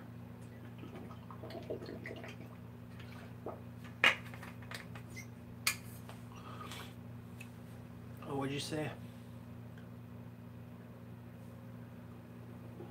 Yeah, I mean, I've got the Switch version of Okami, and that's 1080p, plus it has portable play. I think the PS4 version is like 4K, 30 frames a second. So, not a whole lot of reason to get that. I'm fine with the 1080p version. So now we got the game on my 3x9 grid, or whatever, 3x3 grid. Persona 3, I'm such a hardcore gamer for loving this game. But this is the Persona 3 Fez version, so it's the upgraded version of Persona 3. And I have not played it at all. This was like my ex's go-to game. But I was the one that bought it, so I got to keep it. But yeah, Persona 3. I also have Persona 1 on PSP up there, but I don't have Persona 2 yet. Yeah, they need to port Persona 3 and 4 onto PS4 at some point. I'm surprised they haven't done it yet. But you know when they port it, they're going to fuck it up somehow. But yeah, Persona 3, this is considered to a lot of people as the last real Persona game, but I'm not sure why. I think because they went more like fan servicey pop, J-pop style with Persona 4. And this one was still kind of more hardcore, I guess. I don't know. I'm not the expert. But next up, we of course have Persona 4, the original vanilla Persona 4. And this is the launch edition that includes a bonus disc forget what's on the bonus disc. It might just be a soundtrack or something. But yeah, very cool art style with this packaging and the discs. But I also have the art book that came with pre-orders for this, so I've got all the extras. That's kind of why I went with the collector's edition of Persona 5, because I already had the collector's stuff of this and Persona 4 Golden. Oh yeah, I hate that when they just put PS2 games on the PS4 digital. It's just like, you're running an ISO. If they can do that, they should let me put this disc in my fucking PS4 and play it without having to rebuy it. Okay, next, another game from the side pile, because I have this game on Xbox, so I don't keep this on the main shelf. That's Psyops. Very cool third-person shooter slash psychic power game, so you can throw physical objects around. It's actually a really underrated game. I would highly recommend this. I don't remember if this has a PC port, but I do have it on Xbox, which is a little better. But yeah, this is actually very underrated, like hidden gem, kind of. But yeah, I forget which version I got first, but I have it on both Xbox and PS2, so I don't really need to play the PS2 version. Okay. Next up, another kind of pointless purchase, because this is a much better game on PC. But Quake 3 Revolution. I have Quake 3 on Dreamcast, but this is Quake 3 with all the maps included on the disc. It's just this version has really bad load times. Unless you run it off a PS2 hard drive, then the load times are good. But yeah, I just wanted a physical copy of Quake 3 with all the maps. I guess it's kind of a pointless purchase, though, honestly. Okay. Yeah, I should have taken a sip. Yeah, I should have. I don't have my Monster on me, though. Quake 3 was a good game, though. But next up, we're to the Ars Radiata story. Now, this is by the makers of Star Ocean, which is my posters right there. But yeah, Radiata stories, another kind of, I think it's semi-action combat, but it's kind of an interesting diversion with their normal games. It's got the nice, I think it has like cel-shaded style graphics. Well, maybe not cel-shaded, it's just very stylized graphics. But yeah, I didn't beat this game. I mostly watch my ex play this, but yeah, it's another decent JRPG. I just haven't gotten around to it. It's one of the many JRPGs in my collection I still need to beat. Ooh, another good shoot 'em up series that I've been collecting more and more recently. That is Raiden 3. So the only way to get Raiden 1 and 2 is PS1, and it's super expensive. I think it's like a $200 game or something. But I have Raiden 3 on PS2. 3D graphics, vertical shoot 'em up. Very cool. Just keep moving. I see the home stretch. I got 5 more shelves to go. So, and then one that Nightbreed Gaming was playing the other day, the PS4 port of Red Faction 1. They did a limited run release of this on PS4, but it's also another emulated PS2 game. Yeah, I'm going to do it in one go. So yeah, I didn't feel the need to get the limited run version of this on PS4 simply because I have the PS2 version already. And if I wanted to play it in HD, I can play the PC version. But yeah, this was actually very cool on the PS2 back in the day. Just very good destruction in the environment. Interesting story on Mars, kind of a Total Recall style story. And I think this was an early PS2 game. Look at how big these fucking manuals are. How many fucking pages is this shit? 41-page manual for a fucking first-person shooter.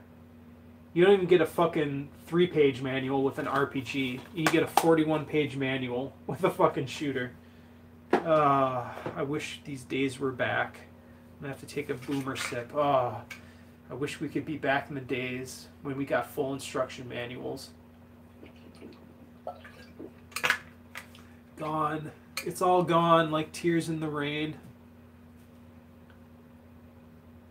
Yep, it's a first-person shooter.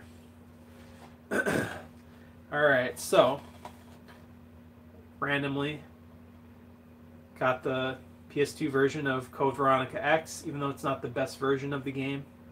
I'd say the GameCube and the Xbox 360 version of this is the best ones to get. But this does the job. It's not terrible. It's just not quite as good. Slightly worse graphics. I think it has like load time issues or something. Yep, we in the Resident Evil now. Although, honestly, PS2 didn't get a lot of the mainline Resident Evils. Like, GameCube was getting all the Resident Evils back then.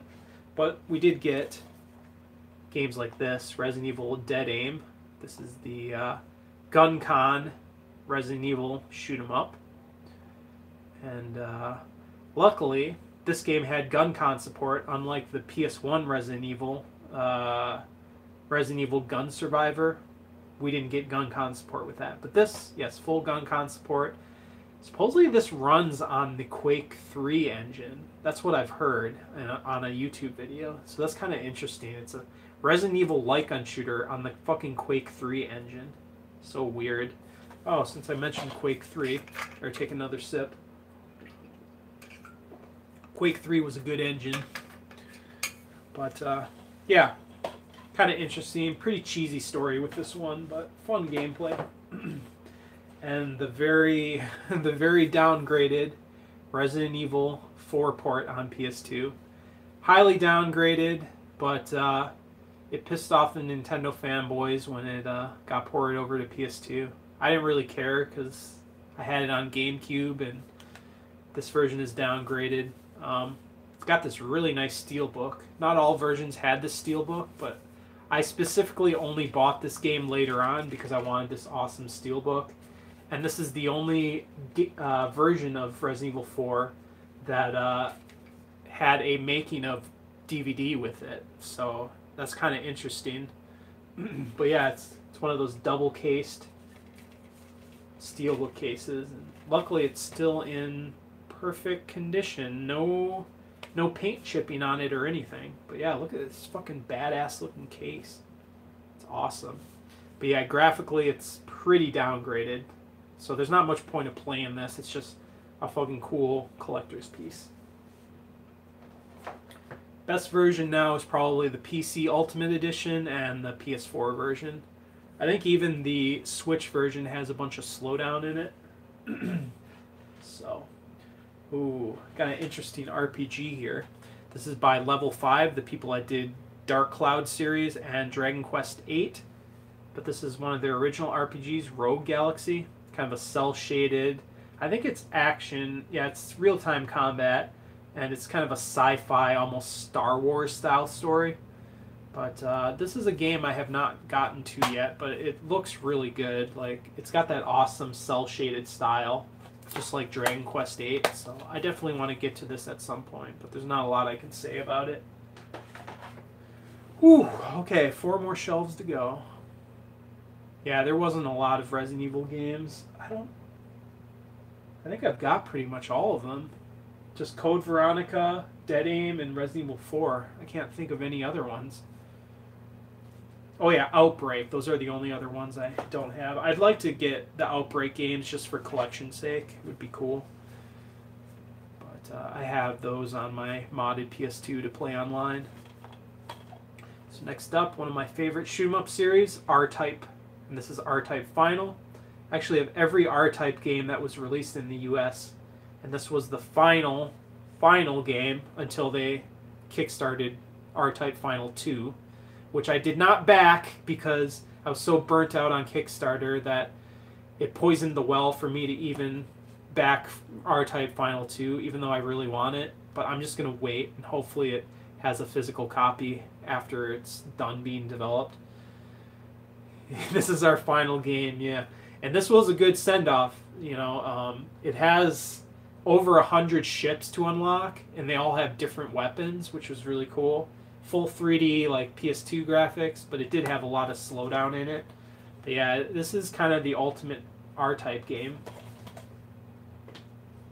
Okay, now we're in the S's. and this is a really good anthology of Samurai Showdown games, the Samurai Showdown Anthology. It's mostly a good collection, but I believe Samurai Showdown 2 is censored in this version, so you can't do like the cutting guys in half fatalities. But oh yeah, and then it also has Samurai Showdown 5, but not Samurai Showdown 5 Special, which is the uncensored one. So yeah, 2 of the games are censored on this, but other than that, it's a pretty good collection. Arcade Perfect Samurai Showdown 1, which is nice to have. But yeah, the new Samurai Showdown just came out on PS4, and it's coming out on Switch pretty soon. I want to get that. I'll probably get it on PS4 when it's cheap.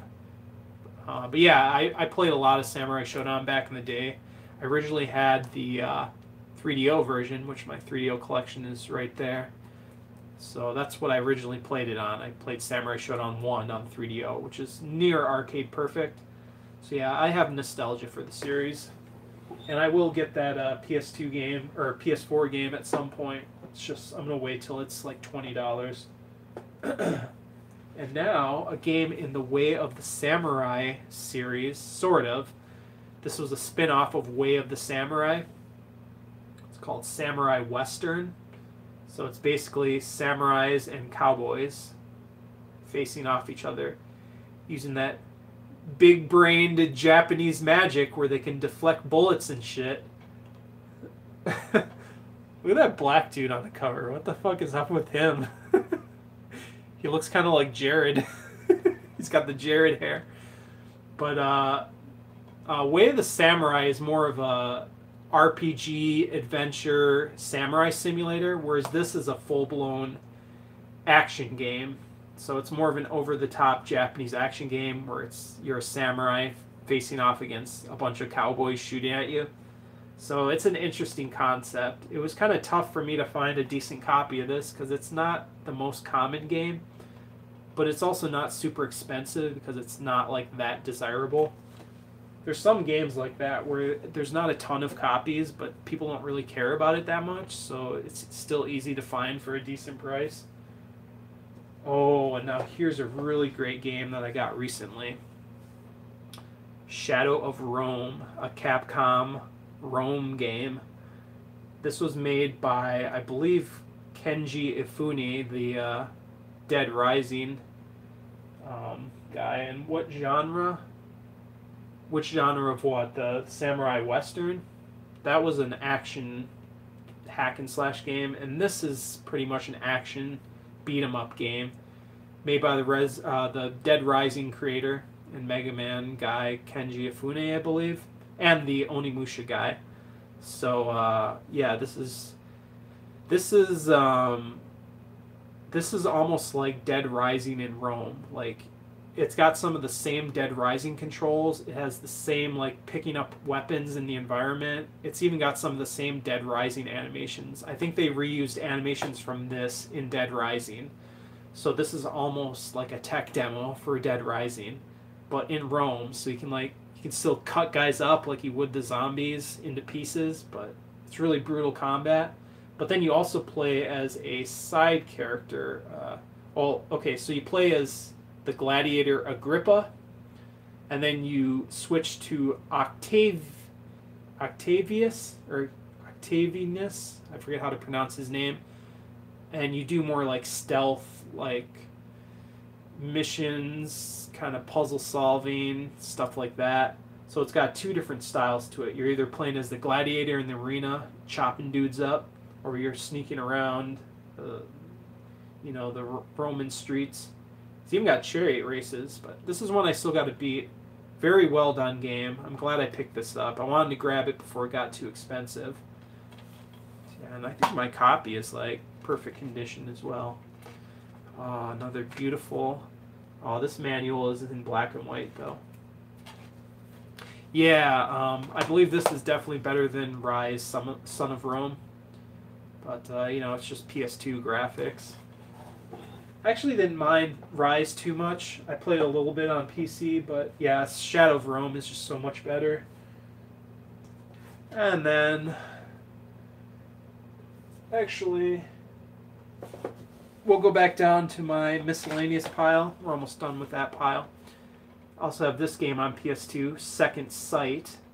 Now this is by the Time Splitters developers, but this is a third-person kind of stealth shooter type game. And I have this on Xbox Original, so I don't keep this on the main shelf for that reason. But the PS2 version is very good as well. So I believe I had the Xbox version of this first, but then I saw this on PS2 at Goodwill. I'm like, might as well buy it. It's such a good game. But yeah, this is on the same graphics engine as Time Splitters and Time Splitters 2 and 3. But yeah, it's a third-person, psychic powers, stealth, shooting game. Pretty much all in one. Very underrated. Well, maybe it's not underrated. I think a lot of people like this. It's just kind of a niche game in a way. And I don't know, I guess I'll just show this as well since this is the last in the extra pile. Just got a random PS2 Volume 14 Jam Pack demo disc. Remember the PlayStation Jam Pack demo discs? So yes, I do have this. This has 10 hot new games: Shadow of the Colossus, Ratchet, Deadlocked, iToy, Operation Spy, Okami, Hitman Blood Money, MLB 06, Lara Croft Tomb Raider Legend, Black, Drakengard 2, and Driver Parallel Lines, which I have a lot of these games, actually. Yeah, I forget which... I thought this one... I think this came with like a magazine or some sort of subscription to it, but I just found this in the wild somewhere. Yeah, it's kind of interesting when you used to get demo discs like that. But yeah, back to the regular shelf now. We got Shadow of the Colossus, the classic that's got ported to PS3 and then remade on PS4. I do have the PS3 version and the PS4 remake, but I've just played through it like 2 times now, so I'm kind of burnt out on it. So I've been taking my time with the PS4 version because it's like I've already played this. This is kind of a one-time experience kind of game. It's tough for me to replay it now because... But yeah, all the ports are actually good. The PS3 port is more like this PS2 version, just in HD. But the PS4 version is amazing. Like, it's really well done. But yeah, they're all good. They're all accurate. So there's actually not a lot of reason for having this PS2 version anymore because really there's nothing wrong with the PS3 version. Yeah, it's kind of a one-time play thing for me as well. But here's the first game in that Shinobi series on PS2, just called Shinobi, followed by what I showed earlier, Nightshade. But yeah, I actually like this one more than Nightshade because Nightshade kind of cut out a lot of the blood effects, where this one is full-blown like blood effects and the dismemberment is more... Plus, it's just a cooler character. I'm not really into the female ninja as much. Like, the actual male shinobi guy is more of a badass. But yeah, this one's very hard. I was getting very frustrated with it, but I did eventually beat it because I wanted to beat one of the hardest games on PS2. That's what it's known for. So, very cool action hack and slash game. Very fast-paced, very fluid, but very hard. Ooh, now we're getting into the good shit. The good shit. Silent Hill 2, the greatest hits version. Now this version, because it's greatest hits, it has all of the Xbox extras. So it has the additional playable character, Maria, more endings, more weapons, new areas, and enhanced graphics. Originally, PS2 just got the vanilla version of this, and then Xbox Original got a port of it with all these extras. This was the one I was waiting for. Unfortunately, again, you had to buy it with the greatest hits label to get all of the extras.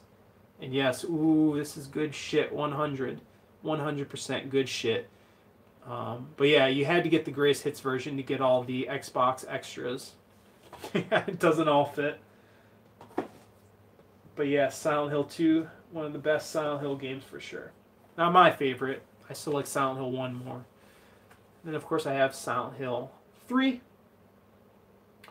And this is a direct sequel to Silent Hill 1, so it tells what happened with Harry Mason and his daughter. Plays his daughter in this. And this was I think all versions were like this, but it came with an actual soundtrack. Very cool. So extra soundtrack disc. Awesome soundtrack with this game. Akira Yamaoka, one of my favorite game composers. Yeah, Silent Hill was a much better horror game in that generation for sure. But yeah, then it died. But that's okay, because it died after Silent Hill 4. We didn't need the rest of those games. But yeah, this is very cool. Very cool atmosphere, the environments, the monsters, the story. Big brain shit. Can't say the whole phrase on my YouTube channel because some douchebag will probably flag me. Then we got Silent Hill 4. Not quite the best Silent Hill game, but still better than the Western developed ones. This is where they started to fuck up the games a bit, but it was still Japanese developed. It was still about the cult storyline, even though they kind of fucked up the gameplay in this a bit, but it was still a cool story. And you can see my copy has this pre-order bonus soundtrack disc. Not the full soundtrack, but a lot of good songs from this game. So yeah, I'm glad to have that. And yeah, I also have this on Xbox Original, which is a decent port. Oh boy, and then... But yeah, they were going to revive it with Kojima. That version probably would have been okay.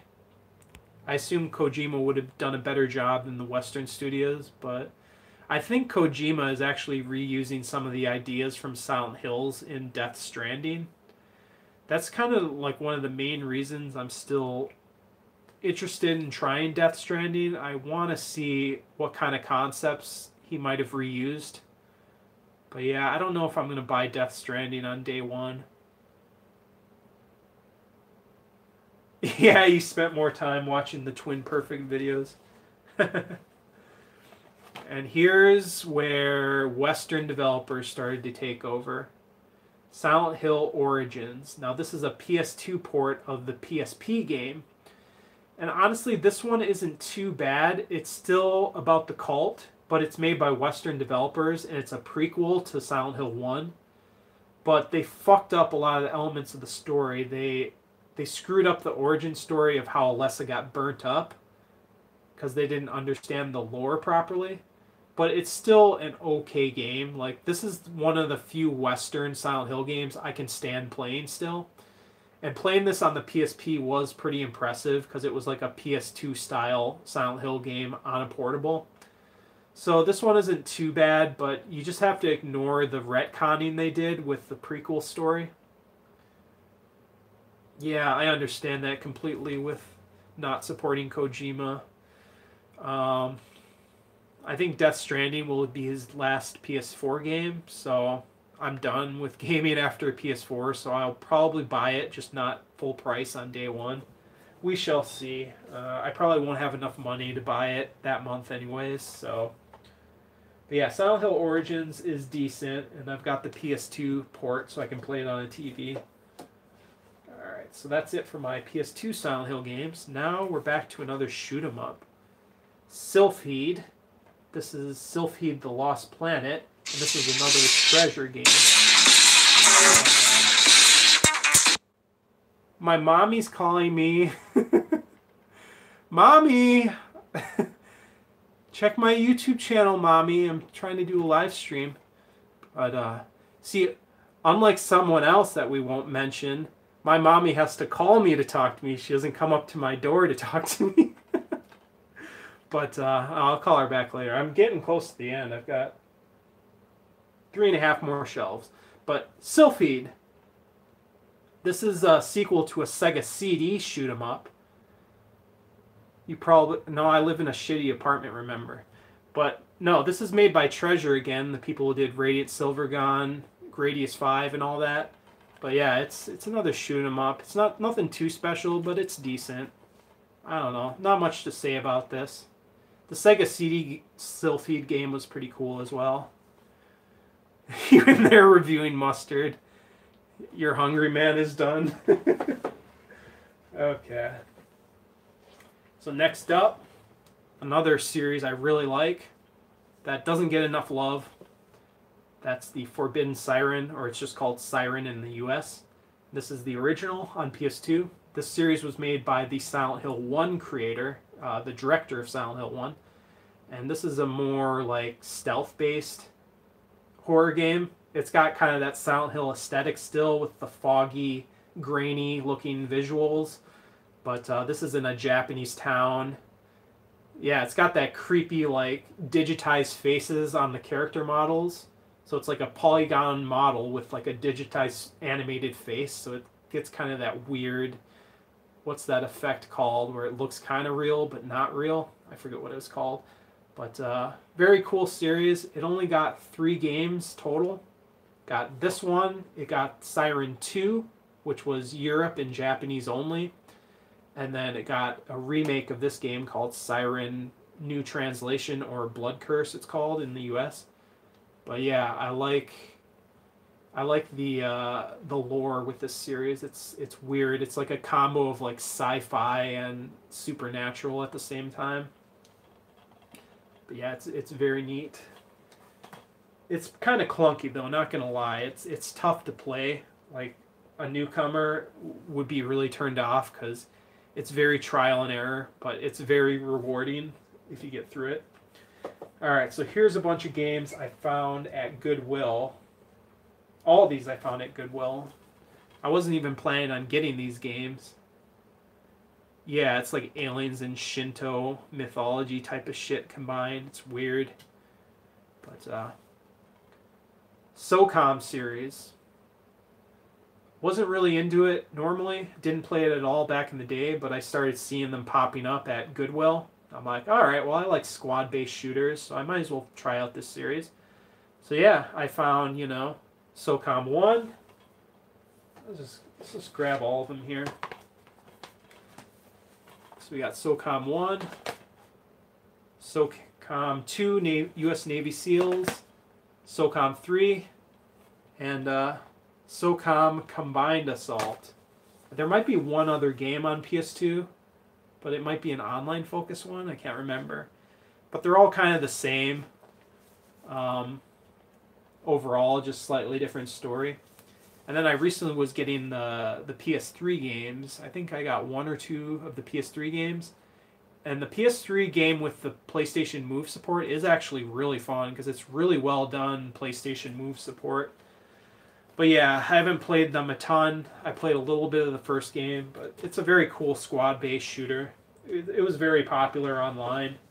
So, alright, next up, got Soul Calibur 2, the PS2 version. I kind of want like all versions of this. Like I want to get the Xbox version to play as Spawn, and then the GameCube version to play as Link. But the first version I wanted to get was the PS2, simply because I wanted to play as the Tekken character. Oh yeah, I want to get those SOCOM PSP games as well. Those would be cool to have. But yeah, I mostly got this PS2 version to play as Heihachi from Tekken. So yeah, I'm much bigger fan of Tekken than the other character cameos. So I got that version. Then I also have Soul Calibur 3. I believe this one was a PS2 exclusive. So, yeah, I can play as Link in Smash Brothers, so I was kind of like, I'd rather play as Heihachi from Tekken. But I would like to get the GameCube version eventually. It's just like... He almost called him Zelda. But yeah, I would like to get the GameCube version. It's just, it's probably a more expensive copy because more people want it, and I don't really care that much to play as Link. But yeah, Soul Calibur 3, PS2 exclusive. Supposedly some things about this one were rushed, but a lot of people still like Soul Calibur 3. I haven't played this one a ton. It's mostly Soul Calibur 1 and Soul Calibur 2 that I play the most. But yeah. Here's another game, another Dreamcast to PS2 port. That is Space Channel 5, a rhythm-based game. You're actually not that big of a fan of Zelda. Yeah. Yeah, that's understandable. It's not for everyone. But yeah, Space Channel 5, rhythm-based game. I think fucking Michael Jackson is in this game. But I have the Dreamcast version as well. I think this PS2 port includes the expansion pack that was on Dreamcast. But I think, once again, this has worse visuals than the Dreamcast version. Yeah, this is just kind of one of those weird, quirky games. So, I haven't even actually played it. I just bought it because it's a meme. And then this game, SSX, is a very good snowboarding game that I want to get more of these games. I only have the original, but I heard SSX 3 is one of the best. I'd like to get that game on Xbox Original. Just makes you think of soy. But yeah, SSX, very cool snowboarding game. More of an extreme, over-the-top type of snowboarding game. Not realistic or anything. But yeah, I only found the first game at Goodwill. Haven't seen any of the other ones. Actually, I did see SSX 3 at Goodwill, but it was so scratched up I didn't want to buy it. Okay, so now the game I have of the poster behind me. That is Star Ocean Till the End of Time. It's got that nice cardboard glossy outer box. This is actually a really good Star Ocean game. The series kind of went downhill after this. The 360 and PS3 game and then the PS4 game were all weaker than this one. I don't even know why this is in a cardboard box like this. But this is actually an upgraded version of the original Japanese release. I believe they put a bunch of extra stuff on the US version.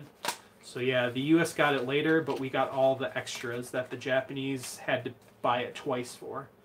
So yeah, very good game. Only thing is the plot twist at the end of this game was kind of stupid.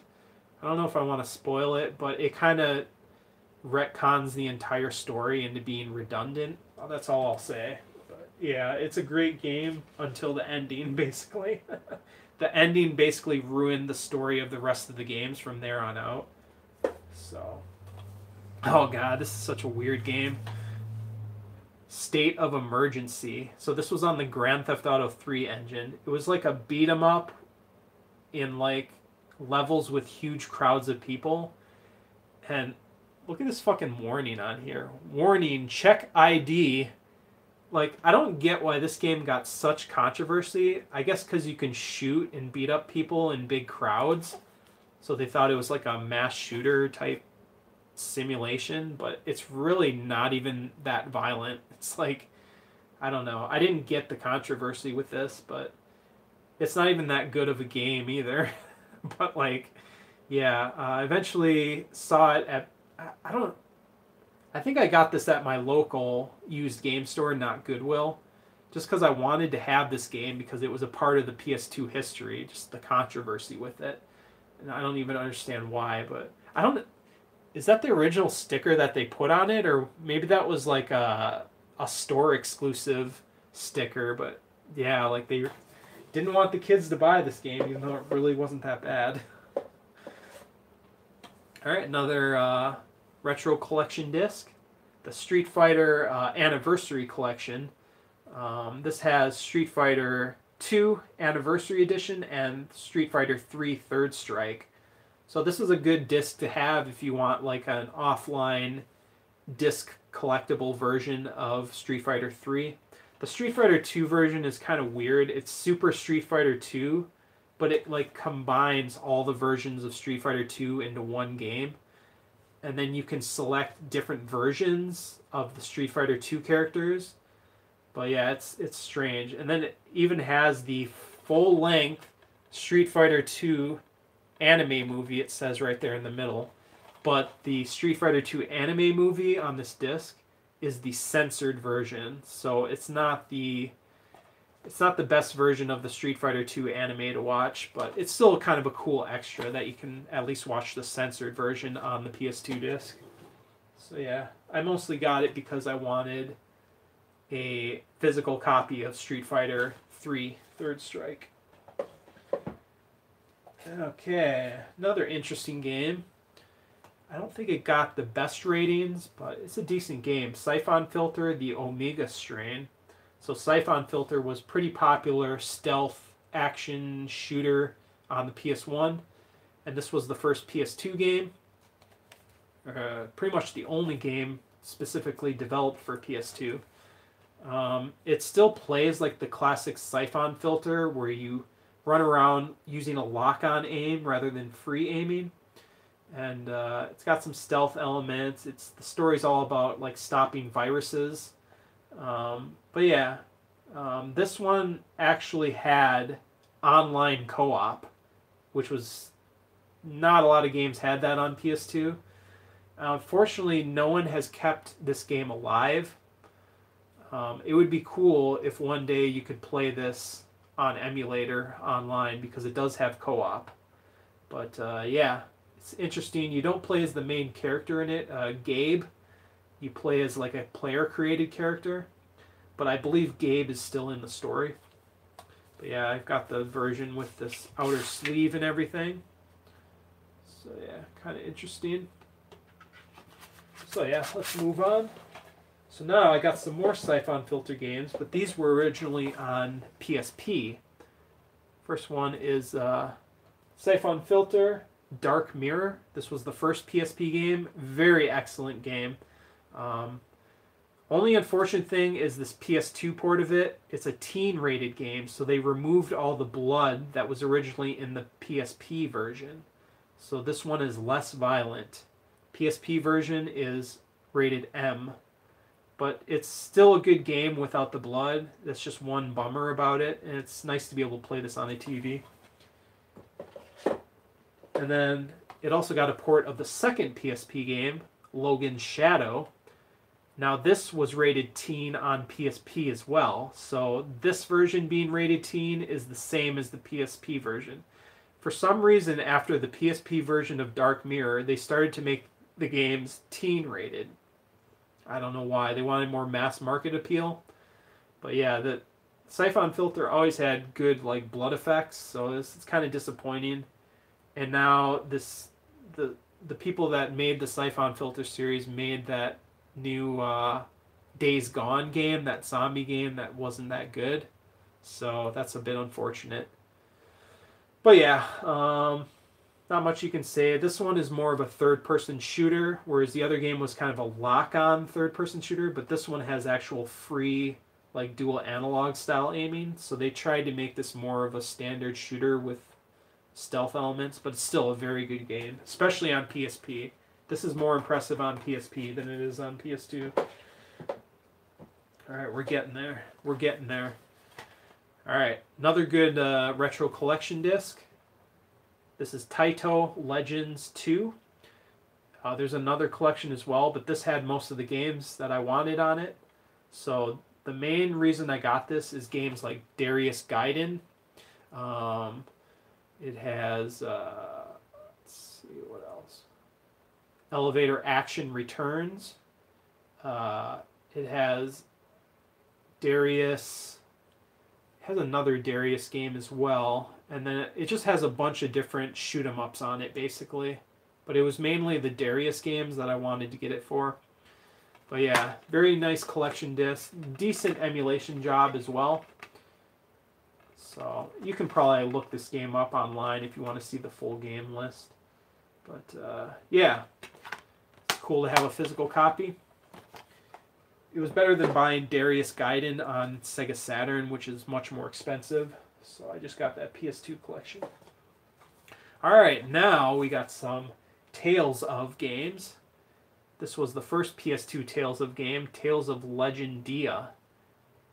This wasn't made by the same studio who did Vesperia, so it's a bit different. There's multiple Tales of developer studios, but I believe they've all merged into one at this point, but I might be wrong about that. So this one's a bit weaker. The story is not as good. Then again, all the Tales of games don't have the strongest story. But yeah, it's an okay game. It's just not the best Tales of game. I think I even have the art book for that one. Pre-order bonus. And then, of course, this game, Tales of the Abyss, made by the Symphonia and Vesperia developers. So this was originally a PS2 exclusive. and then they ported it to PS3. Or no, they ported this to 3DS eventually. And it's pretty much the same game on 3DS, just kind of dumbed down graphically a little bit. But yeah, this is a very good game. It's just not as good as Symphonia, in my opinion. So, yeah. Vesperia is probably a little better than that as well. Alright, now we got some Tekken games, boy. Got Tekken Tag Tournament. I still want to get Tekken Tag Tournament 2. But yeah, I have the first Tekken Tag. I think there's even a PS3 port of this game. It's on like... It's weird. To get the PS3 port of this, you have to buy the Tekken movie on Blu-ray. And there's like a special edition set, I believe, that includes a remake of this on PS3. But yeah, this is still on the Tekken 3 engine, I believe. But yeah, this was kind of holding people over until Tekken 4 came out. It doesn't have a story in it at all. It's just, you know, tag team matches, basically. And then, this one, Tekken 4, this was one of the first PS2 Tekken games I played, and I really loved it. I guess a lot of people don't like this one as much, but I have a lot of nostalgia for Tekken 4. I thought it was quite amazing at the time, graphically and gameplay-wise, but I guess Tekken 5 is technically better than this one.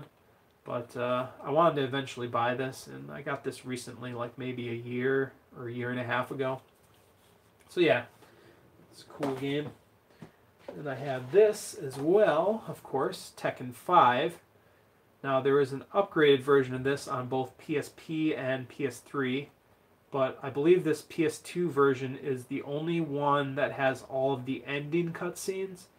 So the PS3 upgraded port is just the fighting game. It doesn't have all the endings like this version. And I believe the interesting thing about this, if I'm correct, you can unlock Tekken 1 through 3 arcade versions on this disc. And yeah, that's a very cool extra to own the PS2 version for. Okay, done with the Tekken games. Oh, we're on the last two shelves here as well, so we're just about done here. Alright, very good game. Tenchu Fatal Shadows. Now this is a sequel to the first Tenchu game on PS2, Tenchu 3, but I have Tenchu 3 Return to Darkness on Xbox Original, so I actually sold my PS2 version. But this is the sequel. This is PS2 exclusive. Stars two lady ninjas. And yeah, From Software actually kind of helped port or publish this game a bit. I don't know if they developed it. It was K2 that developed it. But yeah, this is very cool. They tried to make it kind of that cheesy 1970s ninja TV show style almost. But yeah, it's very good stealth action. Not quite as good as Tenchu 3, but still a very cool stealth ninja game. And here's another random Goodwill pickup. The Getaway. I believe this is a London-based Grand Theft Auto kind of clone. Hasn't aged very well, honestly. I tried playing it, and it's just not as good as Grand Theft Auto. I think even back then, I didn't like it as much as Grand Theft Auto. But, you know, another $3 Goodwill pickup, so whatever. Okay, we're trying to get through it. There's another game that girl sent me. Legacy of Kain, Blood Omen 2. This was a direct sequel to the PS1 Blood Omen game. Not the best game ever, but it's cool to have the entire Legacy of Kain series. So I do have some other Legacy of Kain games in here. So we also have Legacy of Kain Soul Reaver 2. This is a direct sequel to the Dreamcast Soul Reaver game. Pretty much the same gameplay, kind of platforming, puzzle solving, and combat mixed together. Very fun game. They still need to finish the storyline in this series, supposedly. I haven't beaten the last game, but I guess it ends on a cliffhanger.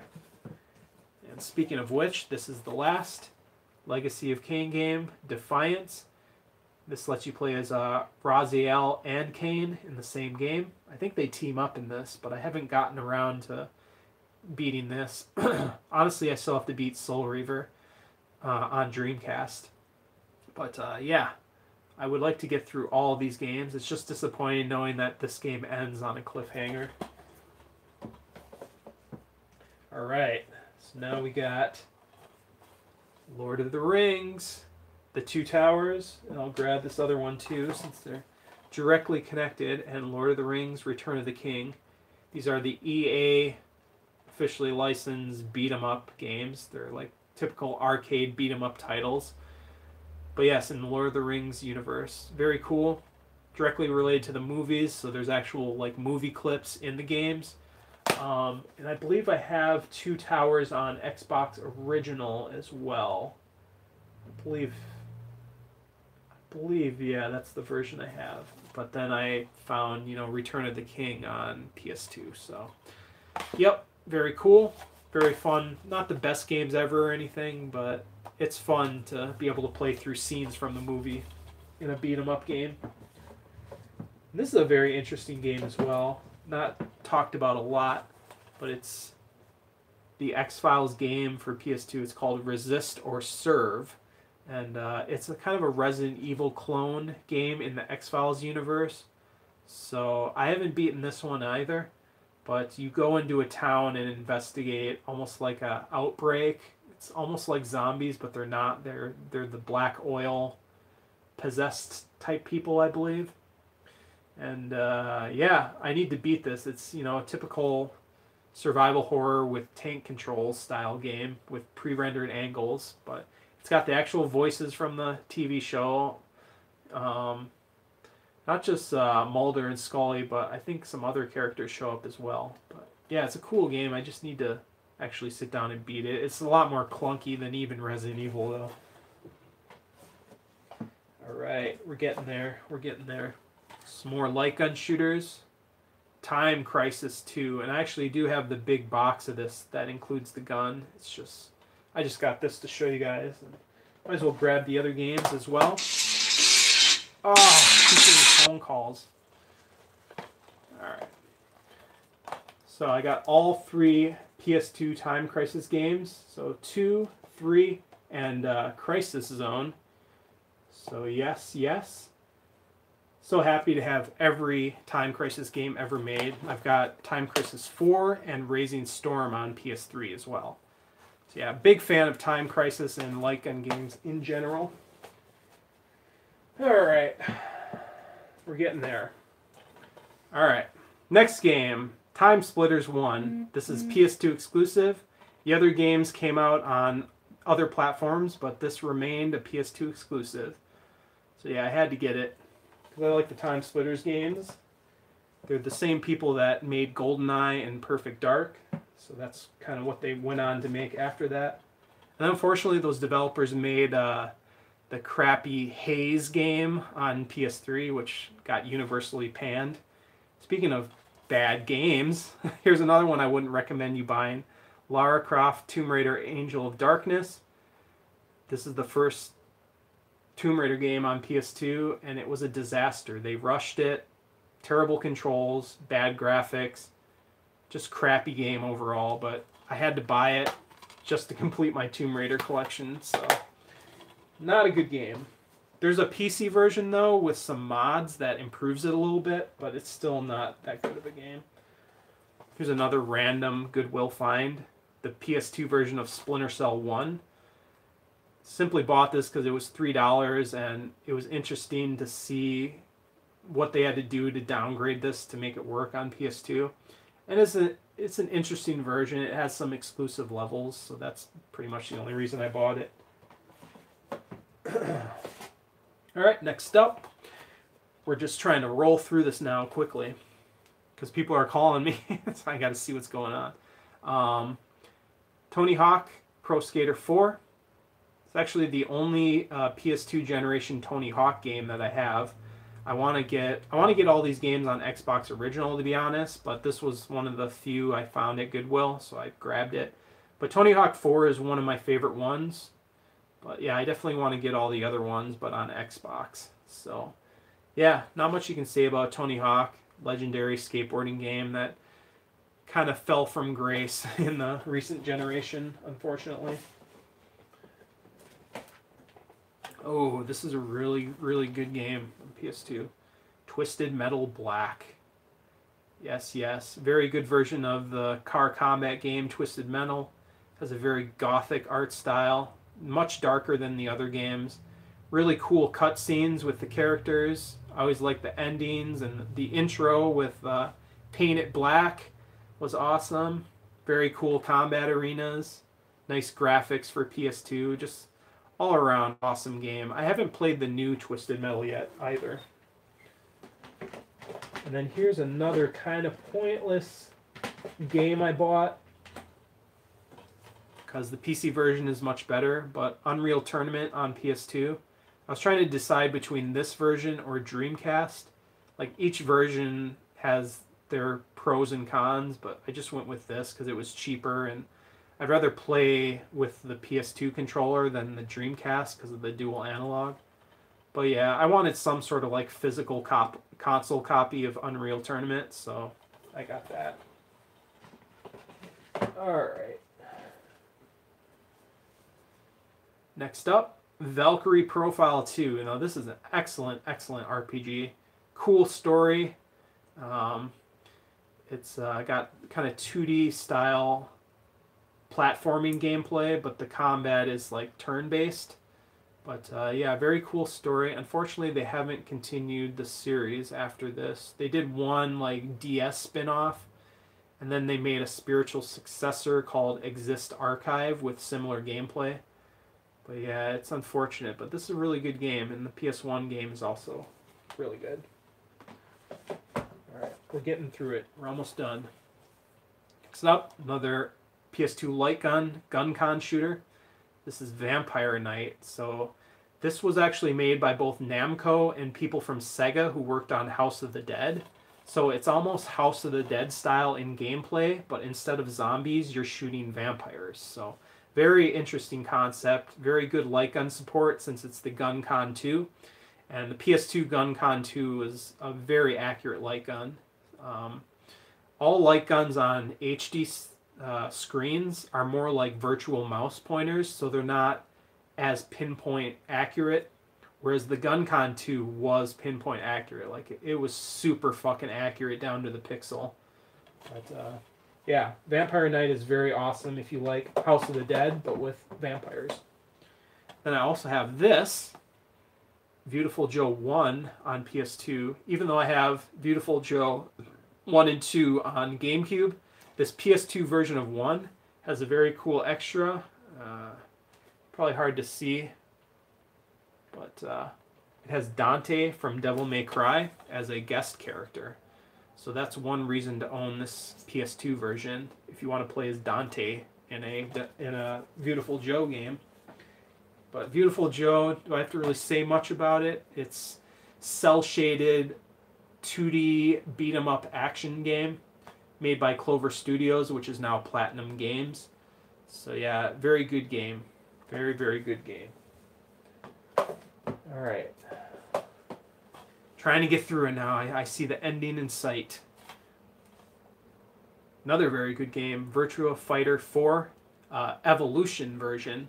So this was released as a vanilla version, but this Evolution version, I believe, added 2 new characters and a lot of like extra modes as well. But Virtua Fighter is one of my favorite 3D fighting game series. It doesn't really have a story to it. There's a story in the instruction manual, but in the actual game, it's just the fighting. And it's all based on like real martial art styles. But yeah, it's long-running series, but unfortunately died after Virtua Fighter 5. They don't really make new ones anymore. So yeah, but Virtua Fighter 4 Evolution, awesome game. It has a really cool unlockable extra where you can play basically all the characters in this game, but in Virtua Fighter 1, like low polygon style. So it's almost like playing Virtua Fighter 1 again, but with all the new characters. Very cool extra. Alright, now a very cool series. I'll just grab both the games at once to speed this up a bit. We got the Way of the Samurai series, which I mentioned earlier. These are samurai simulator RPG adventure type games. A lot of branching dialogue in these games, a lot of customization with your weapons and equipment. You're usually wandering around like a small Japanese town, but there's a lot of different endings and storyline paths to go through it. So they're short games, but you can play them multiple times in different ways and keep unlocking stuff. So it's a very cool series, and it kept going. They made Way of the Samurai 3 and 4 on PS3 and Xbox 360 and PC as well. But yeah, these two were PS2 exclusive. This part 2 was actually really tough to find. I think I had to order it on, I forget that, there was that eBay offshoot site that got closed down recently, and I ordered this from there right before it closed down, and it's a perfect condition copy. This doesn't show up on eBay a lot, even though it's not super expensive. It's another one of those games where there's not a lot of copies, but it's also not super expensive, so it's weird. Yeah, very cool series. Oh, another random one. I think I found this at GameStop a while ago. That is Wild Arms 3. Another RPG series that I haven't really played much, so I can't really say a lot about it. But I do have Wild Arms 2 on PS1. I just don't have Wild Arms 1. And I think there's a remake of Wild Arms 1 on PS2 as well. But it would be cool to get like HD remaster of this series. I think this game's cel shaded as well, so it has a really nice art style. Ooh, okay, here we go. I'll grab all three of these games. We're getting into the X's. So what do you think X means? X means Monolith Xenosaga, boy. I got all three Xenosaga games. They're all directly connected. This was originally going to be a 6-part game, but you know, they cut it down to 3 parts and they kind of rushed it.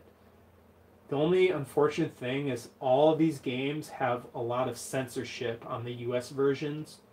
Very good sci-fi RPG series. It's just unfortunate we never got uncensored versions. Like, they censored the violence. I think they censored religious aspects of the story.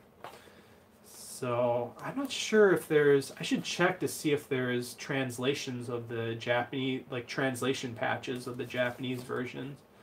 But the most I played was just the first game and some of the second, so I never actually beat it. When I found out they were censored, it actually killed my motivation to beat the series, even though it's a good series. But yeah, they need to make like an HD collection of these games uncensored. Who knows if they'll ever do that, though. And, alright, another random game I found at Goodwill. I think this is an RPG series. This is, X-Men Legends. I think Legends 2 is supposedly the better game, but, you know, I just found this randomly for $3, so I'm like, might as well finally try it. Alright, last 2 games. Now I can finally call the people back that were calling me during this stream. Alright, last 2 games. That is Zone of the Enders 1 and 2. So yes, these got ported to PS3. Although the PS3 version had a lot of glitches in it that eventually got fixed. And then Zone of the Enders 2 just got a PS4 port with VR support. But yeah, Zone of the Enders 1 was kind of a weak game, and the main reason they sold it was the Metal Gear Solid 2 demo disc. Same thing they did with Dragon Quest 8, putting the Final Fantasy 12 demo in it. But yeah, look at that fucking anime looking ass style. But yeah, Zone of the Enders 2 was definitely the better game overall. They're both very short mech combat games. Very high speed action rather than Armored Core, which is like more slow paced. You know, customization. This is like flying high speed mech. But I think it says the creative team behind Metal Gear Solid, but I think Hideo Kojima only produced these games. He didn't actually develop them. So it's just people that worked on Metal Gear basically made these. So yeah, unfortunately they never made a Zone of the Enders 3, so rip that series as well. But yeah, that is it for my PS2 collection live stream. Definitely an epic time doing this. We're at 2 hours and 30 minutes. Wow. Got it done just in time, huh? Well, if you guys would like to see another one of these style of live streams, I would be interested in doing it again. Maybe we could do Nintendo Wii live stream or Xbox Original. I know I haven't done a Wii collection video, but Xbox Original I might have done already. But yeah, hope you guys enjoyed, and I will see you on the next video. Alright, thanks for watching. Peace out, everyone.